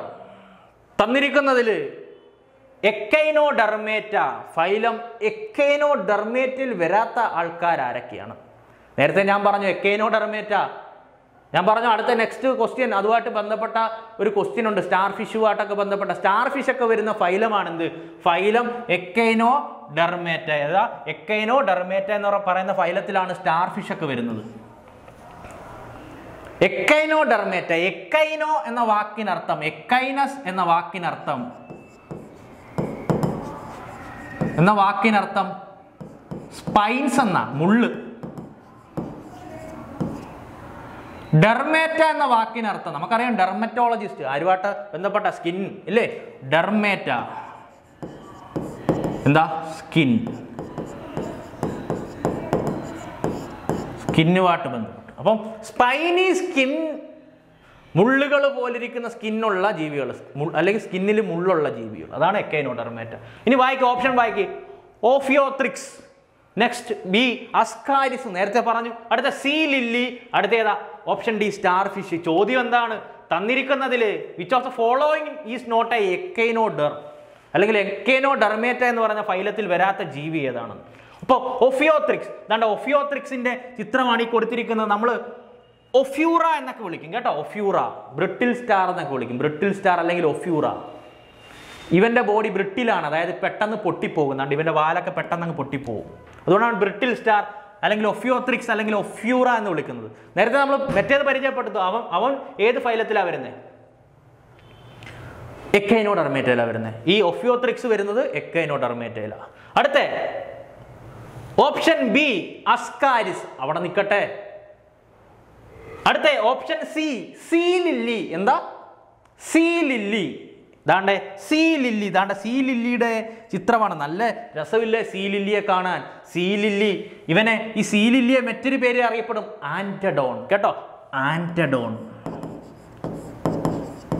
കേട്ടോ. ആന്റഡോൺ അല്ലെങ്കിൽ എന്താ? See lily. എന്താ? ആന്റഡോൺ അല്ലെങ്കിൽ എന്താ? See lily. ചിലപ്പോൾ ആന്റഡോൺ എന്ന രീതി ചോദിക്കാം, സീ ലില്ലി ചോദിക്കാം. അങ്ങനെ ചോദിച്ചിട്ടുണ്ട്. അതുകൊണ്ടാണ് രണ്ടും കോമൺ നെയിം സയന്റിഫിക് നെയിം ഒക്കെ ഉൾപ്പെടുത്തി പറയുന്നത്. പൂർണ്ണമായിട്ടുള്ള സയന്റിഫിക് നെയിം പറയുന്നില്ല, എളുപ്പത്തിന് വേണ്ടി പറയുകയാണ്. ആന്റഡോൺ അല്ലെങ്കിൽ എന്താ? See lily. ഇങ്ങനെ പഠിച്ചേച്ചാൽ മതി. ഡോൺ ആണ് ആര്? ലില്ലി ചേച്ചി. ലില്ലി ചേച്ചി എന്താ? ഡോൺ ആണ് എന്ന് പഠിച്ചു വെച്ചാൽ മതി. ആരാ? ലില്ലി ആൻറ്റി ഡോൺ ആണ്. See lily ആന്റഡോൺ. എന്താ? ആന്റഡോൺ സീ ലില്ലി. അടുത്ത നെക്സ്റ്റ് സ്റ്റാർ ഫിഷ്, നക്ഷത്ര മത്സ്യം. ചോദ്യം എന്താ? വായിക്ക്. Which of the following is not an എക്കൈനോഡർ? എക്കൈനോഡെർമേറ്റയിൽ വരാത്ത ആള് ആരാണ്? ഒറ്റയാൻ ഏതാണ്? ഏതാ ഒറ്റയാൻ കൂട്ടത്തില്? ഓഫിയോത്രിക്സ് എക്കൈനോഡെർമേറ്റയിലാ വരുന്നത് ഇല്ലേ? അവന്റെ ബോഡിയിൽ മുള്ളുകളില്ലേ? എക്കൈനോഡെർമേറ്റയിലാ വരുന്നത്. ഇനി അടുത്തത് സ്റ്റാർ ഫിഷ്, എക്കൈനോഡെർമേറ്റയിലാ വരുന്ന മുള്ളുകളുണ്ട് ദേഹത്ത്. See lily. ദാണ്ടെ നോക്ക്, സീ ലില്ലി. ആന്റഡോൺ, അവനും എക്കൈനോഡെർമേറ്റയിലാ വരുന്നത്. അടുത്ത ഒറ്റപ്പെട്ടവൻ ആരാണ്? അസ്കാരിസ് കേട്ടോ. അസ്കാരിസ്. അന്നേരം ആൻസർ ഏതാണ്? അസ്കാരിസ് ആണ് ആൻസർ.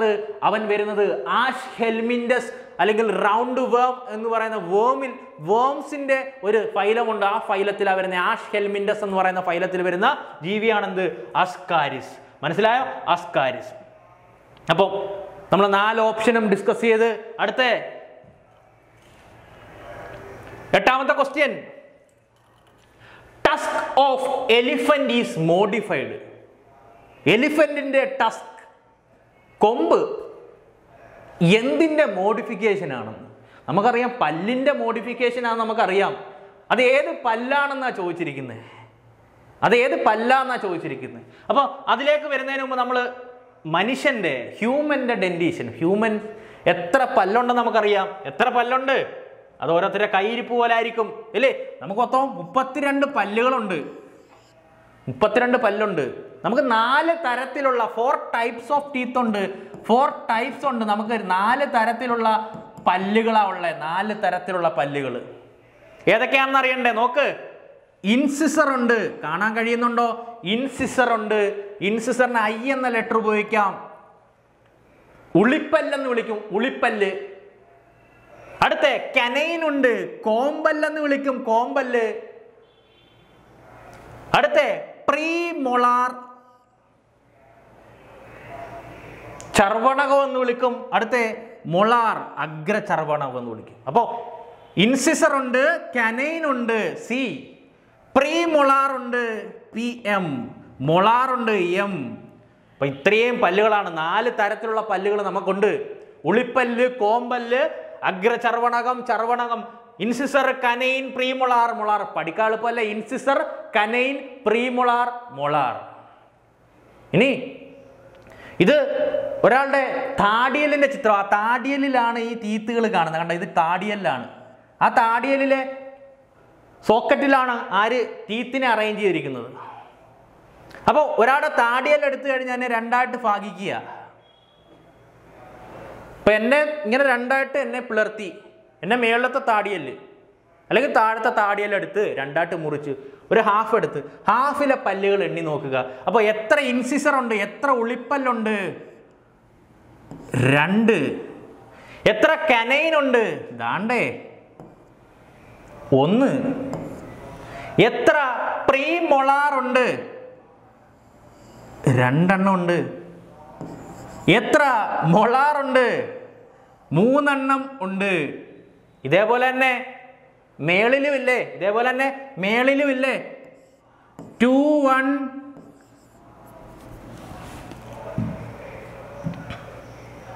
അപ്പം 2 ഇൻസിസർ ഉണ്ട്, 2 ഇൻസിസർ ഉണ്ട്, 1 കനൈൻ ഉണ്ട്, 2 പ്രീമൊളാർ ഉണ്ട്, 3 മൊളാർ ഉണ്ട്. അതേപോലെ തന്നെ മേളിലും ഇല്ലേ? മേളിലും ഇല്ലേ? മേളത്തെ ഹാഫിലില്ലേ? ഇങ്ങോട്ട് എണ്ണിയാൽ മതി, ഇങ്ങോട്ട് എണ്ണണ്ട. 2 1 2 3. ഇതാണ് നമ്മുടെ ഡെന്റൽ ഫോർമുല. 2 1 2 3 divided by 2 1 2 3. വെട്ടി 0 അല്ലെങ്കിൽ 1 എഴുതി വെച്ചാളല്ലേ കേട്ടോ. വെട്ടി 1 എഴുതല്ലേ. ഇതെന്താണ്? 2 1 2 3 ഡിവൈഡ് ബൈ എന്താ? 2 1 2 3. ഇതാണ് നമ്മുടെ ഡെന്റൽ ഫോർമുല. നമ്മുടെ പല്ലുകളെ പരിചയപ്പെട്ടിട്ടില്ലേ? Incisor, കനൈന്, പ്രീമൊളാർ, molar. കേട്ടോ, ഇൻസിസർ, കനൈൻ, പ്രീമൊളാർ, മൊളാർ. ഇനി വായിക്ക്. Tusk of elephant is modified. എലിഫന്റിന്റെ Tusk, ദാണ്ട് ഈ കൊമ്പ്. നമുക്ക് ദാണ്ട് ആനക്കൊമ്പ് കാണാം. ദാണ്ട് ആനക്കൊമ്പ് നോക്ക്. ആനക്കൊമ്പ് ഫോം ചെയ്തിരിക്കുന്നത് ഏത് പല്ലിൽ നിന്നാന്ന് നോക്ക്. അപ്പർ ഇൻസിസറിൽ നിന്നാണ് കേട്ടോ. അപ്പർ ഇൻസിസറിൽ നിന്നാണ് ആനക്കൊമ്പ്, ടസ്ക് ഓഫ് എലിഫന്റ് മോഡിഫൈ ചെയ്തിരിക്കുന്നത്. അപ്പർ ഇൻസിസറിൽ നിന്നാണ്, മുകളിലത്തെ പല്ലിൽ നിന്നാണ്. മനസ്സിലായോ? പിടികിട്ടിയോ? ഇനി തെറ്റിക്കല്ല്. ടസ്ക് ഓഫ് എലിഫന്റ്, ആനയുടെ കൊമ്പ് രൂപാന്തരപ്പെട്ടിരിക്കുന്നത് അപ്പർ ഇൻസിസറിൽ നിന്നാണ്, മുകൾ വശത്തെ ഇൻസിസറിൽ നിന്നാണ്, ഉളിപ്പല്ലിൽ നിന്നാണ്. മനസ്സിലായോ? അപ്പൊ ആൻസർ ആയില്ലേ? ആൻസർ എന്താണ്? Upper incisor. ഇനി അടുത്ത ചോദ്യത്തിലേക്ക് പോകാം. നെക്സ്റ്റ് ക്വസ്റ്റ്യൻ വളരെ സിമ്പിൾ ക്വസ്റ്റ്യനാ. നമ്മൾ അതിന്റെ കാണാതെ പഠിക്കണ്ട, കോഡിലൂടെ പഠിക്കാൻ പോവുക. Excretion in യൂറിക്കോടെലിക് in dash. Excretion എന്താ? എക്സ്ക്രീഷൻ വിസർജനം. In യൂറിക്കോടെലിക്, യൂറിക്കോടെലിക്കിലെ excretion. എക്സ്ക്രീഷൻ എന്ന് വെച്ചാൽ വിസർജനം. നമ്മുടെ ബോഡിയിൽ ധാരാളം എക്സ്ക്രീറ്ററി വേസ്റ്റുകൾ ഉണ്ടാകുന്നുണ്ട്. നമ്മുടെ ബോഡിയിലെ മെറ്റബോളിസം, നിങ്ങൾ കേട്ടിട്ടില്ലേ? മെറ്റബോളിസത്തിന്റെ ഫലമായിട്ട് ഉണ്ടാകാറുണ്ട്. എക്സസ് ഓഫ് ഈറ്റിങ്ങിന്റെ ഫലമായിട്ട്, ഓവറായിട്ട് കഴിക്കുന്നതിലൂടെ നമ്മുടെ ബോഡിയിൽ ധാരാളം വേസ്റ്റ് മെറ്റീരിയൽസ് ഉണ്ടാകാറുണ്ട് അല്ലേ. അതിനകത്തെ മെയിനായിട്ട് നമ്മൾ എക്സ്ക്രീറ്ററി വേസ്റ്റ്, നമ്മുടെ മെയിനായിട്ടുള്ള excretory waste nitrogenous വേസ്റ്റുകളാണ്, nitrogen contain ചെയ്യുന്ന വേസ്റ്റുകളാണ്. ഏതൊക്കെയാണ് നമ്മുടെ മെയിനായിട്ടുള്ള നൈട്രജൻ കണ്ടെയ്ൻ ചെയ്യുന്ന എക്സ്ക്രീറ്ററി വേസ്റ്റുകൾ ഏതൊക്കെയാണെന്ന് അറിയാം, നോക്കാം. അമോണിയ ഉണ്ട്,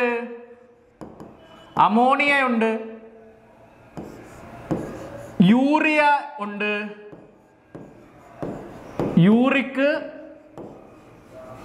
ആസിഡ് ഉണ്ട്, അമോണിയ ഉണ്ട്, യൂറിയ ഉണ്ട്, യൂറിക് ആസിഡ് ഉണ്ട്. അമോണിയ എന്ന് വെച്ചാൽ ഹൈലി പോയിസണസ് ആ. അമോണിയ എക്സ്ക്രീറ്ററി വേസ്റ്റ് ആയിട്ടുള്ള ഓർഗാനിസങ്ങളെ നമ്മൾ എന്ത് വിളിക്കും? അമോണോടെലിക് എന്ന് വിളിക്കും കേട്ടോ. അമോണോടെലിക്. അമോണിയ എക്സ്ക്രീറ്ററി വേസ്റ്റ് ആയിട്ടുള്ള ഓർഗാനിസങ്ങളെ നമ്മൾ എന്ത് വിളിക്കും? അമോണോടെലിക് എന്ന് വിളിക്കും. അമോണിയ ഹൈലി പോയിസണസ് ആണ്. പോയിസണസ് അല്ലെങ്കിൽ ടോക്സിസിറ്റിയുടെ അടിസ്ഥാനത്തിൽ the first prize goes to ammonia and the second prize goes to urea and third prize goes to uric acid. അപ്പോൾ അമോണിയയാണ് എന്ത്? Highly poisonous. അപ്പോൾ അമോണിയ എക്സ്ക്രീറ്ററി വേസ്റ്റ് ആയിട്ടുള്ള ജീവികളെ നമുക്ക് അമോണോടെലിക് എന്ന് വിളിക്കാം. ഇനി ഈ അമോണിയ എക്സ്ക്രീറ്ററി വേസ്റ്റ് ആയിട്ടുള്ള ജീവികൾ അക്വാട്ടിക് ആയിരിക്കും, അതായത് വെള്ളത്തിൽ കാണുന്ന ജീവികളായിരിക്കും. ഈ അമോണിയയെ നമുക്ക് പുറന്തള്ളണമെങ്കിൽ ധാരാളം വാട്ടർ ആവശ്യമാണ്. അത്രയും വാട്ടർ ആവശ്യമല്ല യൂറിയ എക്സ്ക്രീറ്റ് ചെയ്യാൻ. അത്രയും വെള്ളം യൂറിയ എക്സ്ക്രീറ്റ് ചെയ്യുന്ന അതിൻ്റെ അത്രയും വാട്ടർ ആവശ്യമില്ല യൂറിക് ആസിഡിൻ്റെ എക്സ്ക്രീഷന്. ഇതെല്ലാം നൈട്രജൻ കണ്ടെയ്ൻ ചെയ്യുന്ന വേസ്റ്റാണ്. അപ്പോൾ അമോണിയ എക്സ്ക്രീറ്റ് ചെയ്യുന്ന ഓർഗാനിസങ്ങളെ അമോണോടെലിക് എന്ന് വിളിക്കാം. അപ്പോൾ അക്വാട്ടിക് ഓർഗാനിസങ്ങളാണ് എന്ത്? അമോണോടെലിക്. നമ്മുടെ ഫിഷസില്ലേ, ഫിഷുകൾ, മത്സ്യങ്ങൾ. പിന്നെ അക്വാട്ടിക് ആംഫീബിയൻസ്, നമ്മുടെ തവളയുടെ കുഞ്ഞാവയല്ലേ, തവളയുടെ കുഞ്ഞാവ. ആരാണ് തവളയുടെ കുഞ്ഞാവ? Tadpole larva, വാൽമാക്രി. ഇതൊക്കെ എന്താ? അമോണോടെലിക്ക. ഇനി യൂറിയ എക്സ്ക്രീറ്ററി വേസ്റ്റ് ആയിട്ടുള്ള ജീവികൾ. നമ്മൾ ഹ്യൂമൻസിന്റെ എക്സ്ക്രീറ്ററി വേസ്റ്റ് അല്ലെങ്കിൽ മാമൽസിന്റെ ഒക്കെ എക്സ്ക്രീറ്ററി വേസ്റ്റ് എന്താ? യൂറിയയാണ്. ഇനി അപ്പോൾ യൂറിയ എക്സ്ക്രീറ്ററി വേസ്റ്റ് ആയിട്ടുള്ള ജീവികളെ നമ്മൾ യൂറിയോടെലിക് എന്ന് വിളിക്കും. എന്താ? യൂറിയോടെലിക് കേട്ടോ. യൂറിയോടെലിക്. ആരാ യൂറിയോടെലിക്?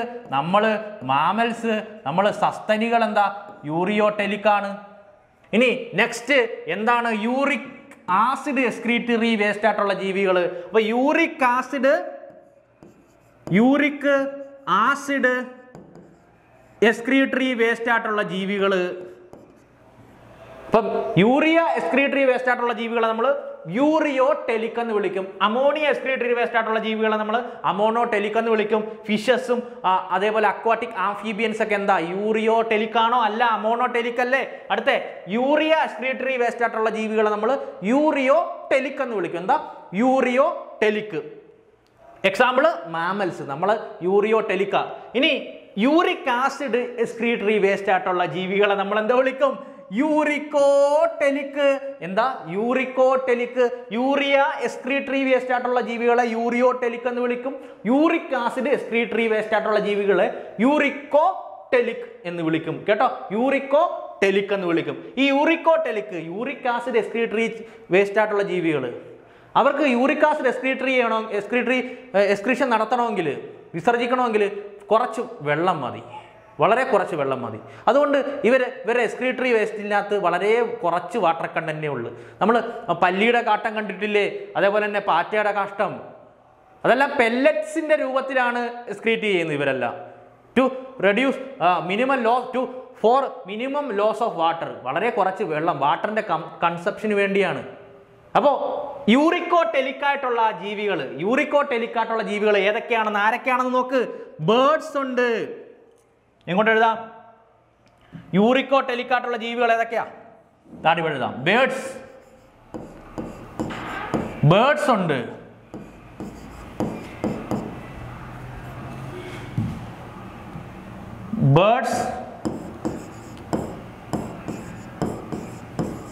ഇൻസെക്റ്റ്,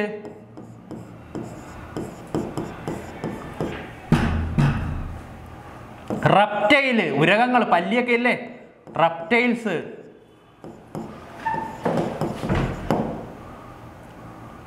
ലാൻഡ് സ്നെയിൽ, നമ്മുടെ കരയിൽ കാണുന്ന ഒച്ച്. അപ്പോൾ birds, insect, reptiles, land snail ഇവരെല്ലാം എന്താ? യൂറിക്കോടെലിക്ക. എന്താ? യൂറിക്കോടെലിക്. ഇവരെല്ലാം എക്സ്ക്രീറ്ററി വേസ്റ്റ് എന്താ? യൂറിക് ആസിഡ് ആണ്. പഠിച്ചേച്ചാൽ മതി, ഇങ്ങനെ പഠിക്കാം. Birds, insect, reptiles, land snail. ബേർഡിന്റെ B, ഇൻസെക്ടിന്റെ I, റെപ്റ്റൈലിന്റെ R, land സ്നെയിലിന്റെ LA. Birla എന്ന് പഠിച്ചേച്ചാൽ മതി. ബിർള കേട്ടിട്ടില്ലേ നിങ്ങൾ? ടാറ്റയെന്നും ബിർളയെന്നും. Birds, insect, reptiles, land snail. ഇവന്മാര് 4 പേരും എന്താ? അവന്മാരുടെ എക്സ്ക്രീറ്ററി വേസ്റ്റ് എന്താ? യൂറിക് ആസിഡ് ആണ്. ബിർള എന്ന് പഠിച്ചാൽ മതി. ബി ഫോർ ബിർളയുടെ ബി എന്താ? ബേർഡ്സ്. ഐ എന്താ? ഇൻസെക്ട്. റെപ്റ്റൈൽസിന്റെ ആറ് ഇല്ലേ? അടുത്ത ലാൻഡ് സ്നെയിലിന്റെ എല്ലേ? ബിർള. അപ്പോൾ ബിർള മറക്കല്ല്, പഠിച്ചോ. ബിർള എന്ന് പഠിച്ചു വെച്ചിരുന്നാൽ മതി. അവരാണ് യൂറിക്കോ ടെലിക്കാട്ടുള്ള ആൾക്കാരാണ്. യൂറിക്കോ ടെലിക്കാട്ടുള്ള ആൾക്കാരാണ് ആര്? ബിർള. ഇനി നമ്മൾ ഓപ്ഷനിലേക്ക് പോകാം. Excretion in യൂറിക്കോടെലിക് is dash. Excretion in യൂറിക്കോടെലിക്. അപ്പോൾ യൂറിക്കോടെലിക്കിൽ വരുമ്പോഴത്തേക്ക് യൂറിക് ആസിഡ് ആണ് അവരുടെ എക്സ്ക്രീറ്ററി വേസ്റ്റ്. അപ്പോൾ ആംഫീബിയൻസ് എന്താ? യൂറിയോടെലിക് ആണ്. അതായത് നമ്മൾ മാമൽസും ആംഫീബിയൻസ് ഒക്കെ തവളയൊക്കെ യൂറിയോടെലിക് ആണ്. അവരെ എക്സ്ക്രീറ്ററി വേസ്റ്റ് യൂറിയയാണ്. അപ്പോൾ ഇവനല്ല ആൻസർ. ഇനി ഫിഷിലേക്ക് വന്നു കഴിഞ്ഞാൽ ഫിഷിൽ എന്താ? അമോണോടെലിക് ആണ്. അവര് അമോണിയാണ് അവരുടെ എക്സ്ക്രീറ്ററി വേസ്റ്റ്. മാമൽസിലോ? അവരിലും യൂറിയല്ലേ? അവർ യൂറിയോടെലിക് അല്ലേ? ഇനി നോക്ക്, ബിർള ഇല്ലേ? ബിർള എന്ത്? ബിർള റെപ്റ്റൈല്. അപ്പോൾ ആൻസർ ആയില്ലേ? അപ്പോൾ ആൻസർ എന്താണ്? നമ്മുടെ ആൻസർ എന്താണ്? ആൻസർ യൂറിക്കോടെലിക് ആയിട്ടുള്ള ജീവികൾക്ക് എക്സാമ്പിൾ ആണ് എന്ത്? റെപ്റ്റൈൽസ്. ദാണ്ട ചിത്രം കാണാം, കുറെ റെപ്റ്റൈൽസിന്റെ ഉരകങ്ങളുടെ ചിത്രം കാണാം. റെപ്റ്റൈൽസ്. എന്തുകൊണ്ടാണ് ഉരകങ്ങൾ എന്ന് വിളിക്കുന്നത്? അവര് ഇഴഞ്ഞു നീങ്ങുന്ന ആൾക്കാരായോണ്ടാണ് കേട്ടോ, ഉരകങ്ങൾ. അടുത്ത question, dash is an anti coagulant. Anti coagulant ആയിട്ടുള്ള വസ്തു തന്നിരിക്കുന്നതിൽ ഏതാണെന്ന് എന്ന് വെച്ചാൽ എന്താ? ആന്റി കൊയാഗുലന്റ് എന്ന് വെച്ചാൽ എന്താ? രക്തം കട്ട പിടിക്കാൻ സഹായിക്കാത്ത ആള്. രക്തം കട്ട പിടിക്കാൻ വേണ്ടി സഹായിക്കാത്തവൻ ആന്റി കൊയാഗുലന്റ്. കൊയാഗുലേഷൻ എന്ന് വെച്ചാൽ എന്താ? രക്തം കട്ട പിടിക്കുക. ആന്റി എന്ന വാക്കിനർത്ഥം എന്താ? എഗെയിൻസ്റ്റ്. രക്തം കട്ട പിടിക്കാൻ വേണ്ടി സഹായിക്കാത്തവൻ, അവൻ രക്തം കട്ട പിടിക്കാൻ സമ്മതിക്കൂല. കൂട്ടത്തിൽ ആരാണെന്ന്?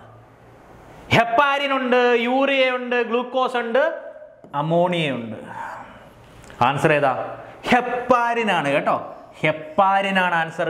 ആന്റി കൊയാഗുലന്റ് ആണ് ഹെപ്പാരിൻ. ഹെപ്പാരിൻ ആണ് എന്ത്? ആൻസർ കേട്ടോ. ഹെപ്പാരിൻ ആണ് ആൻസർ. ഇപ്പം രക്തം കട്ട പിടിക്കാൻ സഹായിക്കാത്ത ഒരു കെമിക്കലാണെന്ത്? Heparin, anti coagulant. ഇനി നിങ്ങൾ കേട്ടിട്ടില്ലേ കുളയട്ട അല്ലെങ്കിൽ ഹിറുഡിനേറിയ, ബ്ലഡ് സക്കിംഗ് ലീച്ച്. രക്തമല്ലേ അവൻ കുടിക്കുന്നേ.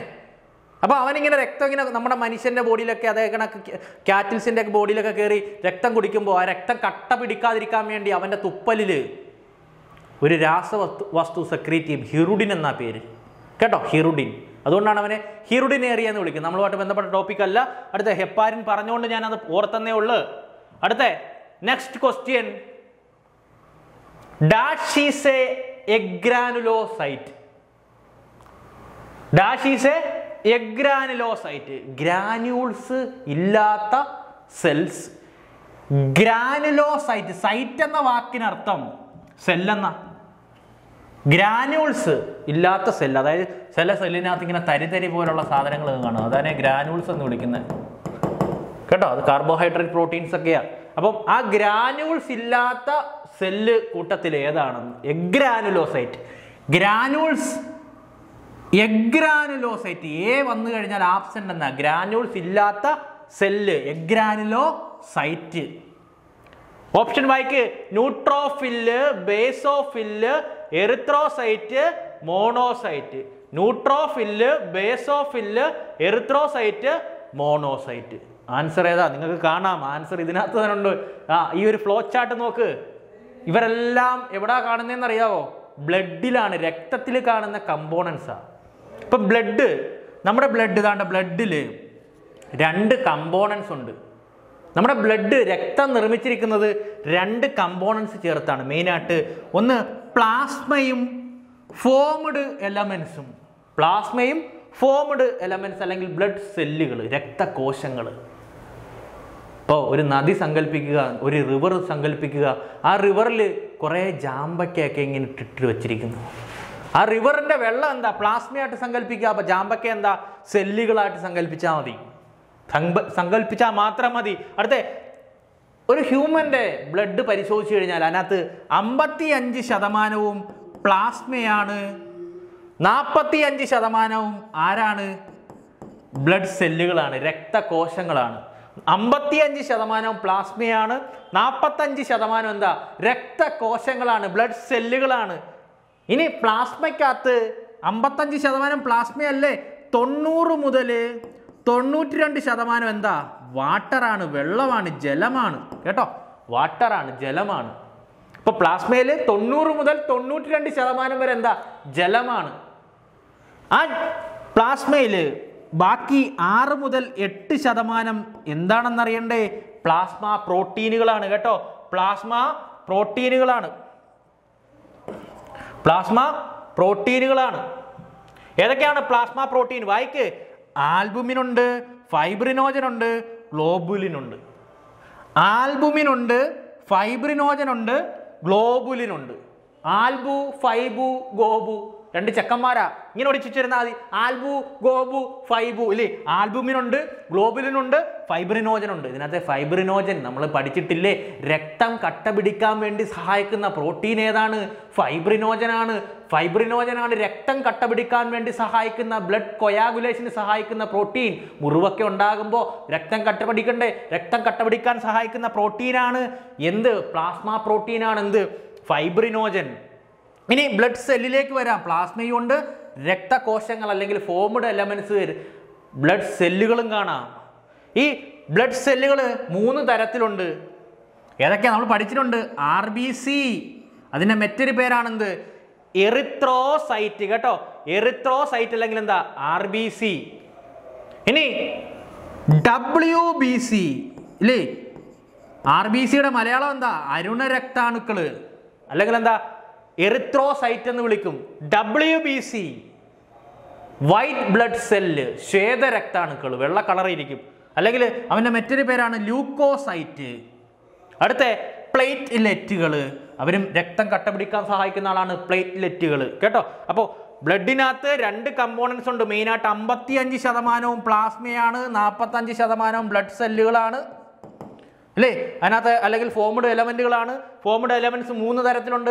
RBC ഉണ്ട്, അല്ലെങ്കിൽ അരുണ രക്താണുക്കളുണ്ട്, അല്ലെങ്കിൽ എറിത്രോസൈറ്റ് എന്ന് വിളിക്കും. ഫോംഡ് എലമെന്റ്സിനകത്ത് വരുന്ന നെക്സ്റ്റ് ആളാണ് WBC അല്ലെങ്കിൽ ശ്വേതരക്താണുക്കൾ അല്ലെങ്കിൽ ലൂക്കോസൈറ്റ് എന്ന് വിളിക്കും. അടുത്ത പ്ലേറ്റ്ലെറ്റും കാണാം, പ്ലേറ്റ്ലെറ്റ്സ് അല്ലേ? അതിനകത്ത് നമുക്കറിയാം RBC അല്ലെങ്കിൽ RBCയുടെ ഫംഗ്ഷൻ എന്താണ്? അരുണ രക്താണുക്കളുടെ ഫംഗ്ഷൻ എന്താണ്? അല്ലെങ്കിൽ എറിത്രോസൈറ്റിന്റെ ഫംഗ്ഷൻ എന്താണ്? ഓക്സിജന്റെ, കാർബൺ ഡൈ ഓക്സൈഡിന്റെ ഒക്കെ ട്രാൻസ്പോർട്ടിന് സഹായിക്കും. WBCയുടെ ഫംഗ്ഷൻ എന്താണ്? അല്ലെങ്കിൽ ലൂക്കോസൈറ്റിന്റെ ഫംഗ്ഷൻ എന്താണ്? ഇമ്മ്യൂണിറ്റി പ്രൊവൈഡ് ചെയ്യും അല്ലേ? ഇമ്മ്യൂണിറ്റി അല്ലെങ്കിൽ രോഗപ്രതിരോധ ശേഷി വർദ്ധിപ്പിക്കാൻ സഹായിക്കും. ഇനി ഈ ലൂക്കോസൈറ്റ് ഉണ്ടല്ലോ, നമുക്ക് നമ്മുടെ ചോദ്യത്തിന് വേണ്ടുന്ന ആൻസർ ഈ WBCയിലാണ് വരുന്നത്. ഈ WBC അല്ലെങ്കിൽ ലൂക്കോസൈറ്റുകൾ 2 തരത്തിലുണ്ട്. ഗ്രാന്യൂൾസ് ഉള്ള ആൾക്കാരും ഉണ്ട്, ഗ്രാന്യൂൾസ് ഇല്ലാത്ത ആൾക്കാരും ഉണ്ട്. ഗ്രാന്യൂൾസ് ഉള്ള ലൂക്കോസൈറ്റ് അല്ലെങ്കിൽ WBC അല്ലെങ്കിൽ ശ്വേതരക്താണുവിനെ ഗ്രാനുലോസൈറ്റ് എന്നാണ് വിളിക്കുന്നത്. എന്താ? ഗ്രാനുലോസൈറ്റ്. ഏതൊക്കെയാണ് ഗ്രാനുലോസൈറ്റ്? ന്യൂട്രോഫില്, ബേസോഫില്, ഇസ്നോഫില് അല്ലേ? ഇതിനെ ഒന്ന് ഓർഡർ ക്രമീകരിച്ചെഴുതിയാൽ ഒരു ചെക്കൻ്റെ പേരായി ബെൻ അല്ലേ? Basophil, ഇസ്നോഫില്, neutrophil. ഇതിനകത്ത് തിരിച്ചാണ് എഴുതിയേക്കുന്നത്. അപ്പോൾ ബേസോഫില്, ഇസ്നോഫില്, ന്യൂട്രോഫില് ഇവർ ഗ്രാന്യൂൾസ് ഉള്ള ആൾക്കാരാണ്. അതായത് നേരത്തെ ഞാൻ പറഞ്ഞില്ലേ, സെല്ലിനകത്ത് ഇങ്ങനെ തരി ഗ്രാന്യൂൾസ് ഉള്ള ആൾക്കാരാണ് എന്ത്? ഗ്രാനുലോസൈറ്റ്. ഏതൊക്കെയാണ്? പഠിച്ചോ. Basophil, ഇസ്നോഫില്, neutrophil. ഇനി എഗ്രാനുലോസൈറ്റ്, അതായത് ഈ ഗ്രാന്യൂൾസ് ഇല്ലാത്ത ആൾക്കാർ ആരാണെന്നറിയണ്ടേ? ആരൊക്കെയാ? ലിംഫോസൈറ്റും മോണോസൈറ്റും കേട്ടോ. മോണോസൈറ്റും ലിംഫോസൈറ്റുമാണ് എന്ത്? എഗ്രാനുലോസൈറ്റിന് എക്സാമ്പിൾ കേട്ടോ. ലിംഫോസൈറ്റും മോണോസൈറ്റും. അപ്പോൾ ആൻസർ എന്താ? വായിക്ക്. Dash is A എഗ്രാനുലോസൈറ്റ്. ഏതാണ് എഗ്രാനുലോസൈറ്റ് എന്ന്? Option A neutrophil, option B basophil, option C erythrocyte, option D monocyte. Answer എന്താ? ആൻസർ എന്താ? മോണോസൈറ്റ് ആണ്. മോണോസൈറ്റ് ആണ് കേട്ടോ. മോണോസൈറ്റ്. ഇവനാണ് പിന്നീട് മാക്രോഫേജ് ഒക്കെ ആയിട്ട് മാറുന്നത്. മാക്രോഫേജ് ഒക്കെ ഉണ്ടല്ലോ WBCയിലെ, മാക്രോഫേജ് ആയിട്ട് മാറുന്നത് ഇവനാണ്. ഈ മോണോസൈറ്റ് ആണ്. പിടികിട്ടിയോ? അപ്പോൾ ആൻസർ എന്താണ്? മോണോസൈറ്റ്. അപ്പോൾ ഗ്രാനുലോസൈറ്റിന് എക്സാമ്പിൾ ആണ് ഇസ്നോഫില്, ബേസോഫില്, ന്യൂട്രോഫില് അല്ലേ? അല്ലെങ്കിൽ basophil, ഇസ്നോഫില്, neutrophil. Ben. Granulocyte. എഗ്രാനുലോസൈറ്റ് granules ഇല്ലാത്തവന്മാർ. ലിംഫോസൈറ്റും monocyte. ചിലപ്പോൾ ലിംഫോസൈറ്റ് ചോദിക്കുക, അതുകൊണ്ടാണ് ഈ ഒരു ബ്രാഞ്ചിങ് ട്രീ ഇങ്ങനെ കാണിച്ചിരിക്കുന്നത്. ലിംഫോസൈറ്റും മോണോസൈറ്റും എന്താ? ഗ്രാനുൾസ് ഇല്ലാത്ത ആൾക്കാരാണ്. അപ്പോൾ ആൻസർ മോണോസൈറ്റ് ആണ്. അടുത്ത നെക്സ്റ്റ് ക്വസ്റ്റ്യൻ നമുക്കൊക്കെ അറിയാവുന്ന ക്വസ്റ്റ്യൻ ആണ്. എന്താ? ABO blood group wear identified by. ABO blood group കണ്ടെത്തിയതാരാണെന്ന് നിങ്ങൾക്ക് എല്ലാവർക്കും അറിയാം. ABO blood group കണ്ടുപിടിച്ചതാരാണ്? നമുക്ക് 4 ബ്ലഡ് ഗ്രൂപ്പ് ഇല്ലേ? ABO അല്ലേ? ABO ആ ഗ്രൂപ്പ് കണ്ടുപിടിച്ച ആരാണെന്ന്, ABO ബ്ലഡ് ഗ്രൂപ്പ് കണ്ടെത്തിയത് സയന്റിസ്റ്റിന്റെ പേരെന്താണെന്നാണ് ചോദിച്ചിരിക്കുന്നത്. വായിക്ക്. Option A Lamarck, option B call Landsteiner, option C Gregor Mendel, option D Robert coach. ഏതായിരിക്കും ആൻസർ? കാൾ ലാൻസ്റ്റൈനർ ആണ് ആൻസർ കേട്ടോ. കാൾ ലാൻസ്റ്റൈനർ ആണ് രക്തത്തിലെ AB ഗ്രൂപ്പ് കണ്ടുപിടിച്ച, രക്ത ഗ്രൂപ്പ് കണ്ടുപിടിച്ച ആളാണ് എന്ത്? Call Landsteiner. എന്നാലും ഞാനൊരു ചോദ്യം ചോദിക്കട്ടെ. അപ്പോൾ എങ്കിൽ നമ്മുടെ ഹ്യൂമനിലെ ബ്ലഡിന്റെ സർക്കുലേഷൻ കണ്ടെത്തിയതാരാണ്? ആൻസർ നിങ്ങൾ മെസ്സേജ് ഇട്ടാൽ മതി. അടുത്ത 13ാമത്തെ ക്വസ്റ്റ്യൻ. ഈ ചിത്രങ്ങളൊക്കെ കണ്ട് പേടിക്കൊന്നും വേണ്ട കേട്ടോ. Which hormone causes contraction of uterus during child birth? എന്ന് വെച്ചാൽ എന്താ? പ്രസവിക്കുന്ന സമയത്ത് യൂട്രസിനെ കൺട്രാക്ട് ചെയ്യുന്ന ഹോർമോൺ ഏതാണെന്നാ ചോദിച്ചിരിക്കുന്നത്. Which hormone causes contraction of uterus during child birth? അതായത് പ്രസവ സമയത്ത് യൂട്രസിനെ കൺട്രാക്ട് ചെയ്യിക്കാൻ സഹായിക്കുന്ന ഹോർമോൺ. ഓപ്ഷൻ വായിക്ക്. Thyroxine, oxytocin, progesterone, oestrogen. ഏതൊക്കെയാ? Thyroxine, oxytocin, option C progesterone, option D oestrogen. അപ്പോ ആൻസർ ഏതാണ്? ആൻസർ നമുക്കറിയാം ഏതാണ്. പാർച്ചുറേഷന്റെ സമയത്ത് അല്ലെങ്കിൽ ഡെലിവറി ടൈമില് യൂട്രസിന്റെ കൺട്രാക്ഷന് സഹായിക്കുന്ന ബർത്ത് ഹോർമോൺ എന്നറിയപ്പെടുന്ന ഓക്സിറ്റോക്സിൻ, പുള്ളിക്കാരനെ വിളിക്കുന്ന ബർത്ത് ഹോർമോൺ. പുള്ളിക്കാരന് ഒത്തിരി പേരുകളുണ്ട്. Birth hormone എന്നറിയപ്പെടും, കടിൽ hormone എന്നറിയപ്പെടും. നമുക്ക് കെട്ടിപ്പിടിക്കാനൊക്കെ തോന്നുന്നത് ഈ ഓക്സിറ്റോക്സിൻ സെക്രീറ്റ് ചെയ്യുമ്പോഴാണ്. അതേപോലെ തന്നെ ലവ് ഹോർമോൺ, നമുക്ക് ഒരാളുടെ സ്നേഹവും ഇഷ്ടമൊക്കെ തോന്നുന്നത് ഈ ഓക്സിറ്റോക്സിൻ നമ്മുടെ ബോഡിയിലേക്ക് റിലീസ് ചെയ്യുമ്പോഴാണ്. അപ്പോൾ ലവ് ഹോർമോൺ, കടിൽ ഹോർമോൺ, ആലിംഗനം ചെയ്യാൻ തോന്നുന്ന hormone കടിൽ hormone, birth hormone, milk ഇജക്ഷന് സഹായിക്കുന്ന ഹോർമോൺ. കുഞ്ഞാവ നിപ്പിളിൽ സക്ക് ചെയ്യുമ്പോൾ അമ്മയുടെ മാമറി ഗ്ലാൻഡ് മിൽക്ക് ഇജക്റ്റ് ചെയ്യാൻ സഹായിക്കുന്ന മിൽക്ക് ഇജക്റ്റിംഗ് ഹോർമോൺ ഏതാ? ഓക്സിറ്റോക്സിനാ. അപ്പോൾ ഓക്സിറ്റോക്സിൻ ആണ് യൂട്രസിന്റെ കൺട്രാക്ഷന് സഹായിക്കുന്ന ഹോർമോൺ. അപ്പോൾ എൻ്റെ മറ്റൊരു ചോദ്യമാണ്, എങ്കിൽ തൈറോക്സിൻ എന്ന് പറയുന്ന ഹോർമോൺ ഏത് ഗ്ലാൻഡാ സെക്രീറ്റ് ചെയ്യുന്നത്? നമ്മുടെ നെക്ക് റീജിയനിൽ ഒരു ഗ്ലാൻഡ് ഉണ്ടല്ലോ. ഏതാണ്? നമ്മുടെ നെക്ക് റീജിയനിൽ കാണുന്ന ഗ്ലാൻഡിന്റെ പേരെന്താണ്? Thyroid gland. ആദംസ് ആപ്പിൾ എന്നറിയപ്പെടുന്ന ഗ്ലാൻഡാണ്. നമ്മുടെ ട്രക്കിയയുടെ 2 സൈഡിലായിട്ടിരിക്കുന്ന ചിത്രശലഭത്തിന്റെ അണക്കിരിക്കുന്ന bilobed gland ആണെന്ത്? Thyroid gland. Thyroid gland secrete ചെയ്യുന്ന ഹോർമോണിന്റെ പേരാ. 2 ഹോർമോൺസ് ഉണ്ട്. ഒന്ന് T3ഉം T4ഉം. ഏതാ? T3 T4. Try Oedo തൈറോണിനും tetra Oedo തൈറോണിനും അല്ലേ? ട്രൈ ഐഡോ തൈറോണിനും T3, അല്ലെങ്കിൽ അടുത്ത next T4 tetra Oedo thyronine അല്ലെങ്കിൽ തൈറോക്സിൻ എന്ന് വിളിക്കും കേട്ടോ. ട്രൈ ഐഡോ തൈറോണിനും ടെട്രാ ഐഡോ തൈറോണിനും അല്ലെങ്കിൽ തൈറോക്സിൻ T4. ഈ തൈറോയ്ഡ് ഹോർമോണിന്റെ ഫംഗ്ഷൻ എന്താണെന്ന് അറിയണ്ടേ? ഈ തൈറോക്സിന് ഒരുപാട് ഫംഗ്ഷൻ ഉണ്ട്. മെയിൻ ഹോർമോണാണ്. നമ്മുടെ ഏറ്റവും വലിയ എൻഡോക്രൈൻ ഗ്ലാൻഡാണ്. ഏറ്റവും വലിയ അന്തർസ്രാവീയ ഗ്രന്ഥിയാണ് തൈറോയ്ഡ് ഗ്ലാൻഡ്. അപ്പോൾ ഇവന്റെ ഫംഗ്ഷൻ ഒന്ന്, ഇവന് മെറ്റബോളിസം, ഉപാപചയ പ്രവർത്തനം, നമ്മുടെ ശരീരത്തിൽ നടക്കുന്ന കെമിക്കൽ റിയാക്ഷനിൽ റോളുണ്ട്. പിന്നെ ബോഡി ടെമ്പറേച്ചറിന്റെ റെഗുലേഷൻ, നമ്മുടെ ബോഡിയിലെ ടെമ്പറേച്ചർ റെഗുലേഷനിൽ റോളുണ്ട്. പിന്നെ നമ്മുടെ RBC പ്രൊഡക്ഷൻ, ബ്ലഡ് സെല്ലുകളുടെ പ്രൊഡക്ഷനിൽ റോളുണ്ട്. ഒരുപാട് റോളുണ്ട്. ഫിസിക്കൽ ഗ്രോത്തിൽ റോളുണ്ട്. നമ്മുടെ ശാരീരികമായിട്ടുള്ള വളർച്ചയിൽ റോളുണ്ട്. മെന്റൽ ഗ്രോത്ത്, മാനസികമായിട്ടുള്ള വളർച്ചയിൽ ഇവന് റോളുണ്ട്.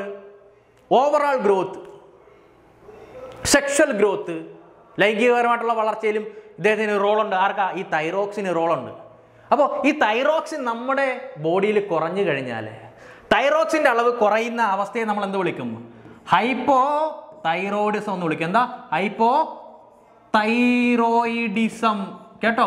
ഹൈപ്പോ തൈറോയിഡിസം, അതായത് തൈറോക്സിന്റെ അളവ്, തൈറോയ്ഡ് ഹോർമോണിന്റെ അളവ് കുറയുന്നു. ഹൈപ്പോ താഴുകയാണ് ചെയ്യുന്നത്. ഹൈപ്പോ താഴുന്നു അല്ലേ? Hypo thyroidism. നമുക്കറിയാം, ഒരു ഗർഭിണിയായിട്ടുള്ള സ്ത്രീ, ഒരു അമ്മയുടെ വയറിനുള്ളിൽ കുഞ്ഞാവ് ഇരിക്കുക. അമ്മയിൽ തൈറോയ്ഡ് ഹോർമോൺ കറക്റ്റായിട്ട് പ്രൊഡ്യൂസ് ചെയ്യുന്നില്ല, അല്ലെങ്കിൽ ഉണ്ടാകുന്നില്ല. അപ്പോൾ കുഞ്ഞിന് തൈറോയ്ഡ് ഹോർമോൺ കിട്ടുമോ, അല്ലെങ്കിൽ തൈറോക്സിൻ ലഭിക്കുമോ? അപ്പോൾ കുഞ്ഞിൻ്റെ ബ്രെയിൻ വളർച്ച നടക്കുമോ? ഇല്ല. കുഞ്ഞ് ജനിക്കുന്ന കുഞ്ഞ് അമ്മയുടെ ബോഡിയിൽ തൈറോക്സിൻ്റെ അളവ് കുറഞ്ഞാൽ, തൈറോയ്ഡ് ഹോർമോണിൻ്റെ അളവ് കുറഞ്ഞാൽ, ഹൈപ്പോ തൈറോയിഡിസം സംഭവിച്ചു കഴിഞ്ഞാൽ കുഞ്ഞിനെ അത് ബാധിക്കും. കുഞ്ഞ് മെൻ്റലി റിട്ടാർഡഡ് ആകും. കുഞ്ഞ് ലോ ഐക്യു ആയിട്ടുള്ള കുഞ്ഞായിരിക്കും. അപ്പോൾ മന്ദബുദ്ധിയാകാനുള്ള ചാൻസ് ഉണ്ട്. അമ്മയിൽ തൈറോയ്ഡ് ഹോർമോണിൻ്റെ അളവ് കുറയുന്നു. തൈറോയ്ഡ് ഹോർമോണിൻ്റെ അളവ് കുറയുന്ന അവസ്ഥയെ വിളിക്കുന്ന പേരാ ഹൈപ്പോ തൈറോയിഡിസം. അപ്പോൾ കുഞ്ഞ് മന്ദബുദ്ധിയാകാനുള്ള ചാൻസ് ഉണ്ട് അല്ലേ? അപ്പോൾ hypo thyroidism in children are called ക്രെട്ടനിസം. കേട്ടോ, hypo thyroidism in children are called cretinism. കേട്ടോ, hypo thyroidism in children are called എന്ത്? ക്രെട്ടനിസം. കേട്ടോ, ക്രെട്ടനിസം. ഇനി ചിലരില്, അഡൾട്ടില്, പ്രധാനമായിട്ടും ഫീമെയിൽസിലൊക്കെ ഈ തൈറോയ്ഡ് ഹോർമോണിൻ്റെ അളവ് കുറഞ്ഞു. അപ്പോൾ അവർക്ക് കുറച്ച് രോഗങ്ങളുണ്ടാകും. അവർക്കുണ്ടാകുന്ന രോഗത്തെ വിളിക്കുന്ന പേരാ മിക്സോഡിമ. കേട്ടോ, മിക്സോഡിമ.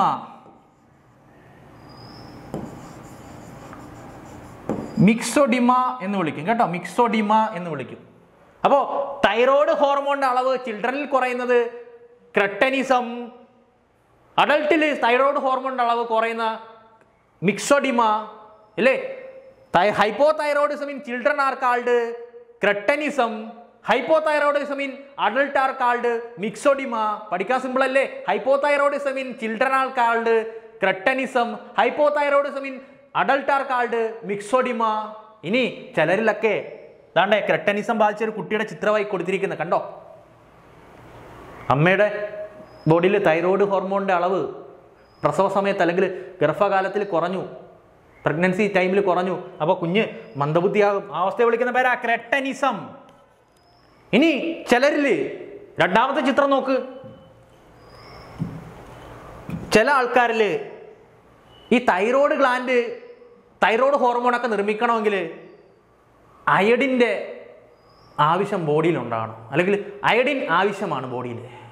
അയഡിൻ വേണം. അയഡിൻ ശരിയായിട്ട് ലഭിക്കുന്നില്ല. അപ്പോൾ തൈറോയ്ഡ് ഹോർമോണിൻ്റെ പ്രൊഡക്ഷൻ കുറയും. അപ്പോൾ തൈറോയ്ഡ് ഹോർമോണിൻ്റെ പ്രൊഡക്ഷൻ കൂട്ടാൻ വേണ്ടി തൈറോയ്ഡ് ഗ്ലാൻഡ് എന്നൊരു പരിപാടി കാണിക്കും. തൈറോയ്ഡ് ഗ്ലാൻഡ് ഇച്ചിരി ഒന്ന് ബൾജ് ചെയ്യും, ചെറുതായിട്ടൊന്ന് വീർപ്പിക്കും.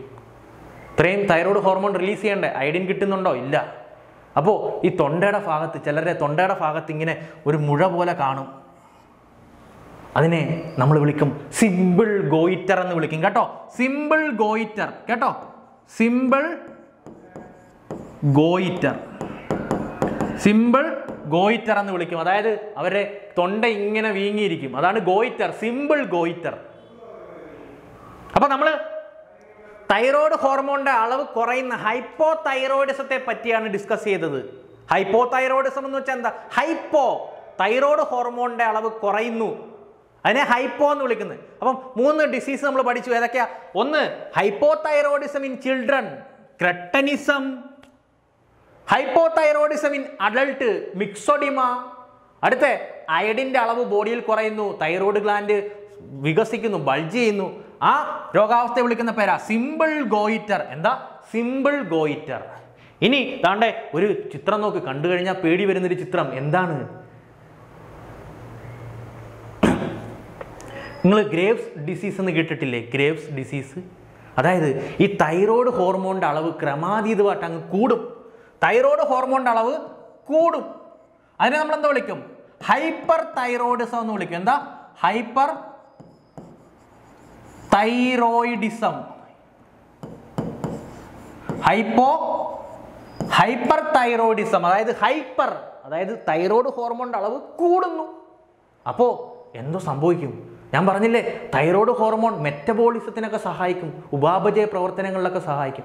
അതായത് തൈറോയ്ഡ് ഹോർമോണിൻ്റെ അളവ് ക്രമാതീതമായിട്ട് ബോഡിയിൽ കൂടിക്കഴിഞ്ഞാൽ മെറ്റബോളിസത്തിൻ്റെ റേറ്റ്, നമ്മൾ കഴിക്കുന്ന ആഹാരങ്ങളൊക്കെ സിമ്പിളായിട്ട് പറഞ്ഞാൽ പെട്ടെന്ന് തന്നെ ഡൈജസ്റ്റ് ചെയ്ത് പെട്ടെന്ന് തന്നെ കെമിക്കൽ കത്തിപ്പോകും. ഇങ്ങനെ പഠിച്ചാൽ കത്തിപ്പോകും പെട്ടെന്ന് തന്നെ. അപ്പോൾ നമ്മൾ കഴിക്കുന്ന ആഹാരമൊന്നും നമുക്ക് നമ്മുടെ ശരീരത്തിലേക്ക് അബ്സോർപ്ഷനൊന്നും നടക്കുന്നില്ല. അപ്പോൾ അതൊരു ഡിസീസ് കണ്ടീഷനായിട്ട് മാറുന്നു. ഹൈപ്പർ തൈറോയിഡിസം, തൈറോക്സിൻ്റെ അളവ്, തൈറോയ്ഡ് ഹോർമോണിൻ്റെ അളവ് കൂടുന്നു, അതിനെ വിളിക്കും ഹൈപ്പർ തൈറോയിഡിസം. അപ്പോൾ അവരെ കണ്ടു കഴിഞ്ഞാൽ, അപ്പോൾ ഹൈപ്പർ തൈറോയിഡിസം വഴി ഒരു രോഗം ഉണ്ടാവും. ആ രോഗത്തിൻ്റെ പേരാ അതാണ്ട് ഈ രോഗം exophthalmic goitre. Exophthalmic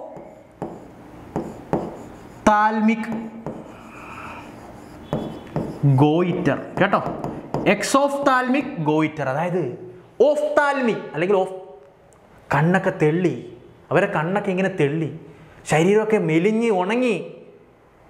exophthalmic goitre ബാധിച്ച ഒരാളുടെ കണ്ണൊക്കെ അങ്ങ് തെള്ളും. നമുക്ക് കണ്ടു കഴിഞ്ഞാൽ പേടി വരും. നോക്ക്, കണ്ണൊക്കെ തെള്ളി, ദേഹമൊക്കെ ഇങ്ങനെ മെലിഞ്ഞുണങ്ങി. നമ്മൾ ശവമില്ലേ, ശവം ഈ കല്ലറയിൽ നിന്ന് പൊക്കി എടുത്തുകൊണ്ട് വരുന്നതാണ്, അത്രയും മെലിഞ്ഞുണങ്ങിയിരിക്കും. ആ കണ്ടീഷനെ വിളിക്കുന്ന പേരാ, ആ രോഗത്തിനെ വിളിക്കുന്ന പേരാ എക്സോഫ്താൽമിക് ഗോയിറ്റർ. ആ ഒരു രോഗാവസ്ഥയിൽ അങ്ങനൊരു രീതി, അങ്ങനൊരു ബോഡി ഷേപ്പ് ആകുന്നതുകൊണ്ടാണ് ഈ രോഗത്തിനെ മറ്റൊരു പേരിലും അറിയപ്പെടും, ഗ്രേവ്സ് ഡിസീസ് എന്നും അറിയപ്പെടും. Graves disease. അതായത് ശവക്കല്ലറയിൽ നിന്ന് ശവപ്പറമ്പിൽ നിന്ന് പൊക്കിയെടുത്ത് കൊണ്ടുവരുന്ന ആളുടെ കണക്കിരിക്കുന്നതുകൊണ്ടാണ് ഗ്രേവ്സ് ഡിസീസ് എന്ന് വിളിക്കുന്നത്. ഗ്രേവിയാർഡ് എന്നൊക്കെ ആകുമ്പോൾ ശവപ്പറമ്പെന്നൊക്കെ വിളിക്കുന്നത് ഗ്രേവിയാർഡ്.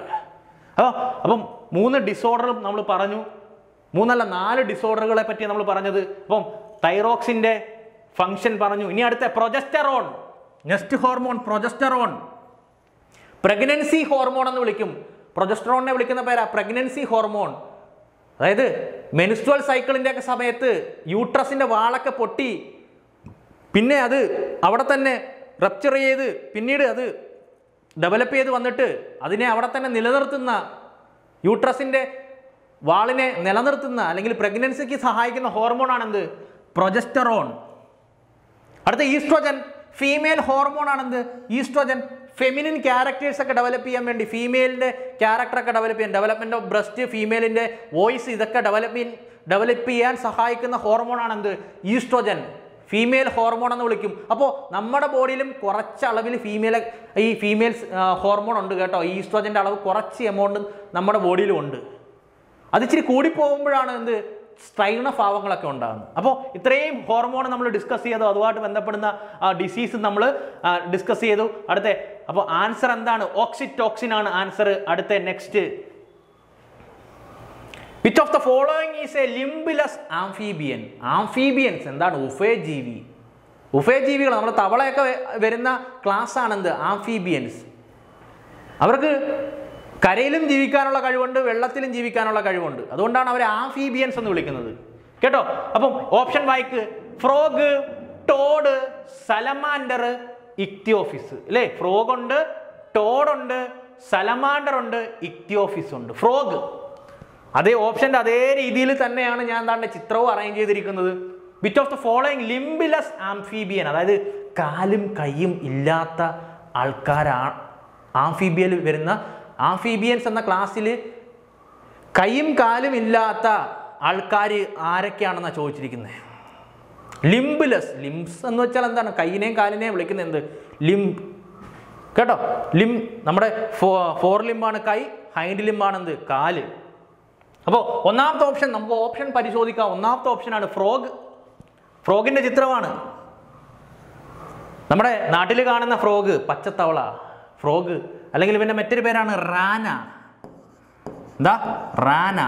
റാന ടൈഗ്രീന എന്നൊക്കെ വിളിക്കുന്നത്. Indian ഫ്രോഗാണ്, Indian frog. കണ്ട പച്ചത്തവള, നമ്മൾ കറിയൊക്കെ വെച്ച് കഴിക്കും, പൊരിച്ചൊക്കെ കഴിക്കും അല്ലേ? റാന, ഇന്ത്യൻ ഫ്രോഗ്. അടുത്ത ടോഡ്, ദായിരിക്കുന്ന കണ്ടോ? കണ്ണൊക്കെ തള്ളിയിരിക്കുന്ന കണ്ടോ? ടോഡ് ഇരിക്കുന്ന കണ്ടോ? ടോഡ്. അതായത് ഇവനെ മറ്റൊരു പേരിലും അറിയപ്പെടും ഇന്ത്യൻ ബുഫോ. എന്താ? ബുഫോ എന്നറിയപ്പെടും. ബുഫോ അതായത് ചൊറിത്തവള അല്ലേ? നമ്മുടെയൊക്കെ പലല്ലേ ഇരട്ടപ്പേരായിരിക്കും കേട്ടോ. ചൊറിത്തവള അല്ലേ? ഇപ്പൊ ടോഡ് അല്ലെങ്കിൽ എന്താ? ബുഫോ, ചൊറിത്തവള, ഇന്ത്യൻ ബുഫോ, ടോഡ്. ഇവൻ ഇന്ത്യൻ ഫ്രോഗാണ്. റാന ടൈഗ്രീന, റാന എന്താ? പച്ചത്തവള. അടുത്ത സലമാൻഡർ. ഉണ്ടോ? സാധാരണ നിങ്ങൾ നോക്ക്, ഈ ആംഫീബിയയ്ക്ക് വാല് വല്ലതും ഉണ്ടോ? വാലില്ല. എന്നാലും നോക്ക് സലമാൻഡറിനെ നോക്ക്, സലമാൻഡറിനെ നോക്ക്, നോക്ക് സലമാൻഡറിന് എന്തോ ഉണ്ട്, വാലുണ്ട്. അപ്പോൾ ടെയിലുള്ള ആംഫീബിയൻ ആണെന്ത്, സലമാൻഡർ. കേട്ടോ, ടെയിൽഡ് ആയിട്ടുള്ള ആംഫീബിയൻ ആണെന്ത്, സലമാൻഡർ. എന്താ സലമാൻഡർ. അതാണ്ട് സലമാൻഡറിന്റെ ചിത്രമാണ്. വാലുള്ളവനാണ്, വാലുള്ളവൻ. ബാക്കി ആർക്കും വാലില്ല. വാലുണ്ടായിരുന്നു എപ്പോഴാ, വാൽമാക്രി ആയിരുന്ന സമയത്ത്, ടാഡ്പോൾ ലാർവ ആയിരുന്ന സമയത്ത് വാലുണ്ടായിരുന്നു, പിന്നീട് അത് നഷ്ടപ്പെട്ട്. അടുത്ത ഇക്തിയോഫിസ്. ഇക്തിയോഫിസിന്റെ മറ്റൊരു പേരാണ് ലിംബ്ലെസ് ആംഫീബിയൻ.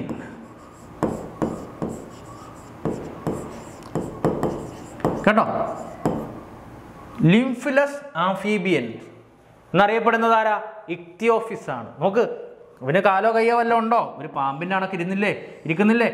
അതാണ് ആൻസർ. അന്നേരം എന്താണ്, which of the following is A ലിംഫ്ലെസ് amphibian? ഏതാണ്, ഇക്തിയോഫിസ് ആണ്. കേട്ടോ, ഇക്തിയോഫിസ് ആണ്. അതാണ്ട് ഇക്തിയോഫിസിന്റെ ചിത്രമാണ് ഈ കൊടുത്തിരിക്കുന്നത്. അപ്പം മനസ്സിലായോ? അപ്പോൾ ലിംഫ്ലെസ് ആംഫീബിയൻ ആരാണ്, ഇക്തിയോഫിസ്. ടെയിൽഡ് ആയിട്ടുള്ള ആംഫീബിയൻ ഏതാണ്, സലമാൻഡർ. ചിലപ്പോൾ അതായിരിക്കും ചോദിക്കുന്നത്. ടെയിൽഡ് ആയിട്ടുള്ള ആംഫീബിയൻ സലമാൻഡർ. ലിംഫ്ലെസ് ആയിട്ടുള്ള ആംഫീബിയൻ എന്താ, ഇക്തിയോഫിസ്. അടുത്ത നമ്മൾ ലാസ്റ്റ് ക്വസ്റ്റ്യനിലേക്ക്, ഇതാണ്ട് ഈ പോർഷനിൽ ലാസ്റ്റ് ക്വസ്റ്റ്യനിലേക്ക് പോവുകയാണ്. Dash is A neuro transmitter. തന്നിരിക്കുന്ന ഓപ്ഷനിൽ ന്യൂറോ ട്രാൻസ്മിറ്റർ ഏതാണെന്നാണ് ചോദിച്ചിരിക്കുന്നത്. എന്താ ന്യൂറോ ട്രാൻസ്മിറ്റർ? കെമിക്കൽസ് ആണ്, രാസവസ്തുക്കളാണ്. നമ്മുടെ ഇമ്പൾസിനെ ട്രാൻസ്മിറ്റ് ചെയ്യാൻ വേണ്ടി, ട്രാൻസ്പോർട്ട് ചെയ്യാൻ സഹായിക്കുന്ന കെമിക്കൽസ് ആണെന്ത്, ന്യൂറോ ട്രാൻസ്മിറ്റർ. കെമിക്കൽസ് ആണ്. ഇപ്പോൾ ഒരു ന്യൂറോണിൽ നിന്നും മറ്റൊരു ന്യൂറോണിലേക്കാകാം ഈ ന്യൂറോ ട്രാൻസ്മിറ്റർ ന്യൂറോൺ റിലീസ് ചെയ്യുന്നത്. ചിലപ്പോൾ ഒരു ന്യൂറോണിൽ നിന്ന് മറ്റൊരു മസിൽ സെല്ലിലേക്കായിരിക്കാം, എങ്ങോട്ട് വേണമെങ്കിലും ആകാം. അപ്പോൾ ഈ കെമിക്കൽസിനെ നമ്മൾ എന്ത് വിളിക്കും, ന്യൂറോ ട്രാൻസ്മിറ്റർ എന്ന് വിളിക്കും. നമ്മുടെ ബോഡിയിൽ കാണുന്ന ഒരു ന്യൂറോ ട്രാൻസ്മിറ്ററിന്റെ പേര് എന്താണെന്നാണ് ചോദിച്ചിരിക്കുന്നത്. 4 ഓപ്ഷൻ തന്നിട്ടുണ്ട്. അസറ്റൈൽ കൊളൈൻ, വാസോപ്രസിൻ അല്ലേ, വാസോപ്രസിൻ, ഇൻസുലിൻ, ഗ്ലൂക്കോസ്. ഏതായിരിക്കും? അതാണ്ടേ ഇത് ഒരു ന്യൂറോണിന്റെ ചിത്രമാ, ന്യൂറോണിന്റെ ആക്സോണിന്റെ ചിത്രമാ. അതാണ്ട് ഈ റിലീസ് ചെയ്യുന്നത് ന്യൂറോ ട്രാൻസ്മിറ്ററാ. ഇതൊരു മസിലിന്റെ ചിത്രമാ, ഇത് മസിലാ. മസിലിലേക്ക് റിലീസ് ചെയ്യുക ന്യൂറോ ട്രാൻസ്മിറ്റർ, ഇമ്പൾസിന് വേണ്ടി, ഉദ്ദീപനത്തിന് വേണ്ടി. മനസ്സിലായോ? അതിനകത്ത് ഈ കെമിക്കലിൻ്റെ, ഈ കുത്ത് ഇട്ടേക്കുന്ന കെമിക്കലിന്റെ പേരെന്താണെന്നാ ചോദിച്ചിരിക്കുന്നത്. ഏതായിരിക്കും ആൻസർ? എന്താ? Option A acetyl choline ആണെന്ത്, acetyl choline ആണെന്ത് neuro transmitter. നമ്മുടെ ബോഡിയിൽ കാണുന്ന ഒരു ന്യൂറോ ട്രാൻസ്മിറ്റർ ആണെന്ത്, അസറ്റൈൽ കൊളൈൻ. എന്താ? Acetyl choline. നമ്മുടെ ബോഡിയിൽ കാണുന്ന ന്യൂറോ ട്രാൻസ്മിറ്ററിന്റെ പേരെന്താണ്? Acetyl choline. നമുക്ക് ഇനി അടുത്ത ഓപ്ഷൻ നോക്കാം. അടുത്ത ബി ഓപ്ഷൻ നോക്ക്, വാസോപ്രസിൻ. എന്താ? വാസോപ്രസിൻ. ഇവന്റെ മറ്റൊരു പേരാണ് എന്ത്? ADH. അല്ലെങ്കിൽ ആന്റി ഡൈയൂററ്റിക് ഹോർമോൺ. എന്താ? ആന്റി ഡൈയൂററ്റിക് ഹോർമോൺ എന്നറിയപ്പെടുന്ന ഹോർമോണാണ് വാസോപ്രസിൻ. മലയാളത്തിൽ പറയട്ടെ, മൂത്ര നിരോധന ഹോർമോൺ. സെക്രീറ്റ് ചെയ്യുന്ന ആരാണ്?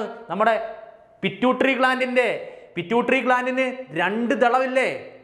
മാസ്റ്റർ ഗ്ലാൻഡ് എന്നറിയപ്പെടുന്ന ഗ്ലാൻഡ് ഏതാണ്? പിറ്റ്യൂട്ടറി ഗ്ലാൻഡ് ആണ്. മാസ്റ്റർ എന്നറിയപ്പെടുന്ന ഗ്ലാൻഡ് ഏതാണ്? നമ്മുടെ എൻഡോക്രൈൻ സിസ്റ്റത്തിന്റെ അപ്പാപ്പൻ എന്നറിയപ്പെടുന്ന ഗ്ലാൻഡ് ഏതാണ്? ഹൈപ്പോ തലാമസ് ആണ്. അപ്പോൾ അപ്പനാരാണ്? പിറ്റ്യൂട്ടറി ഗ്ലാൻഡ് ആണ്. പിറ്റ്യൂട്ടറി ഗ്ലാൻഡിന് 2 ദളങ്ങളുണ്ട്. 2 ദളങ്ങളില്ലേ പിറ്റ്യൂട്ടറി ഗ്ലാൻഡിന്? ഒരു മുൻദളവും ഉണ്ട്, പിൻദളവുമുണ്ട്. അതിനകത്ത് പിറ്റ്യൂട്ടറി ഗ്ലാൻഡിന്റെ പിൻദളം സെക്രീറ്റ് ചെയ്യുന്ന ഹോർമോണാണ് വാസോപ്രസിൻ, ആന്റി ഡയൂററ്റിക് ഹോർമോൺ, മൂത്ര നിരോധന ഹോർമോൺ എന്നൊക്കെ അറിയപ്പെടും. അതായത് പുള്ളിക്കാരൻ നമ്മുടെ ബോഡിയിലേക്ക് സെക്രീറ്റ് ചെയ്യുമ്പോൾ, നമ്മൾ ഒരുപാട് ചൂടുള്ള സമയത്തൊക്കെ നിൽക്കുമ്പോൾ, നമ്മൾ ഒരുപാട് വിയർത്തൊലിച്ചൊക്കെ നിൽക്കുമ്പോൾ മൂത്രത്തെ ബോഡിയിൽ തന്നെ, യൂറിനെ ബോഡിയിൽ തന്നെ, അല്ലെങ്കിൽ വെള്ളത്തിനെ ബോഡിയിൽ തന്നെ റീറ്റെയിൻ ചെയ്ത് നിർത്തുന്ന ഹോർമോണാണ് വാസോപ്രസിൻ അല്ലെങ്കിൽ ADH, ആന്റി ഡയൂററ്റിക് ഹോർമോൺ. അടുത്ത ഹോർമോൺ നമുക്കറിയാം, ഇൻസുലിൻ. സെക്രീറ്റ് ചെയ്യുന്ന ആരാണ്? പാങ്ക്രിയാസ് ആണ്. പാങ്ക്രിയാസിന്റെ പ്രത്യേകത എന്താണ്? നമ്മുടെ ബോഡിയിലെ ഒരേ ഒരു ഹെറ്ററോക്രൈൻ ഗ്ലാൻഡ് ആണ്. എന്ത്? പാങ്ക്രിയാസ്. അതായത് ഹെറ്ററോക്രൈൻ ഗ്ലാൻഡ്. അവൻ ഹോർമോണും പ്രൊഡ്യൂസ് ചെയ്യും, എൻസൈമും പ്രൊഡ്യൂസ് ചെയ്യും. എക്സോക്രൈൻ ഫംഗ്ഷനും ഉണ്ട്, എൻഡോക്രൈൻ ഫംഗ്ഷനും ഉണ്ട്. അതുകൊണ്ടാണ് അവനെ ഹെറ്ററോക്രൈൻ ഗ്ലാൻഡ് എന്നറിയപ്പെടുന്നത്. പിന്നെ ഗ്ലൂക്കോസ് അറിയാം. ഗ്ലൂക്കോസ് എന്താണെന്ന് അറിയാം? നമ്മുടെ ബോഡിയിലെ എനർജി കറൻസി എന്നൊക്കെ അറിയപ്പെടുന്ന ATP നിർമ്മിക്കാൻ സഹായിക്കുന്ന ഒരു കെമിക്കലാണെന്ത്? ഗ്ലൂക്കോസ്. നമ്മുടെ പഞ്ചാര എന്നൊക്കെ നമ്മൾ വിളിക്കും. പഞ്ചാരയാണ് എന്ത്? ഗ്ലൂക്കോസ്. അപ്പോൾ ഇത്രയും ക്വസ്റ്റ്യൻസ് ആണ് നമ്മൾ ഒരു ക്വസ്റ്റ്യൻ പേപ്പറിൽ നിന്നും നമ്മൾ വരി പറക്കിയെടുത്ത സുവോളജി പോർഷൻസിൽ നിന്നുള്ള ക്വസ്റ്റ്യൻസ് ആണ് നമ്മൾ ഡിസ്കസ് ചെയ്തത്.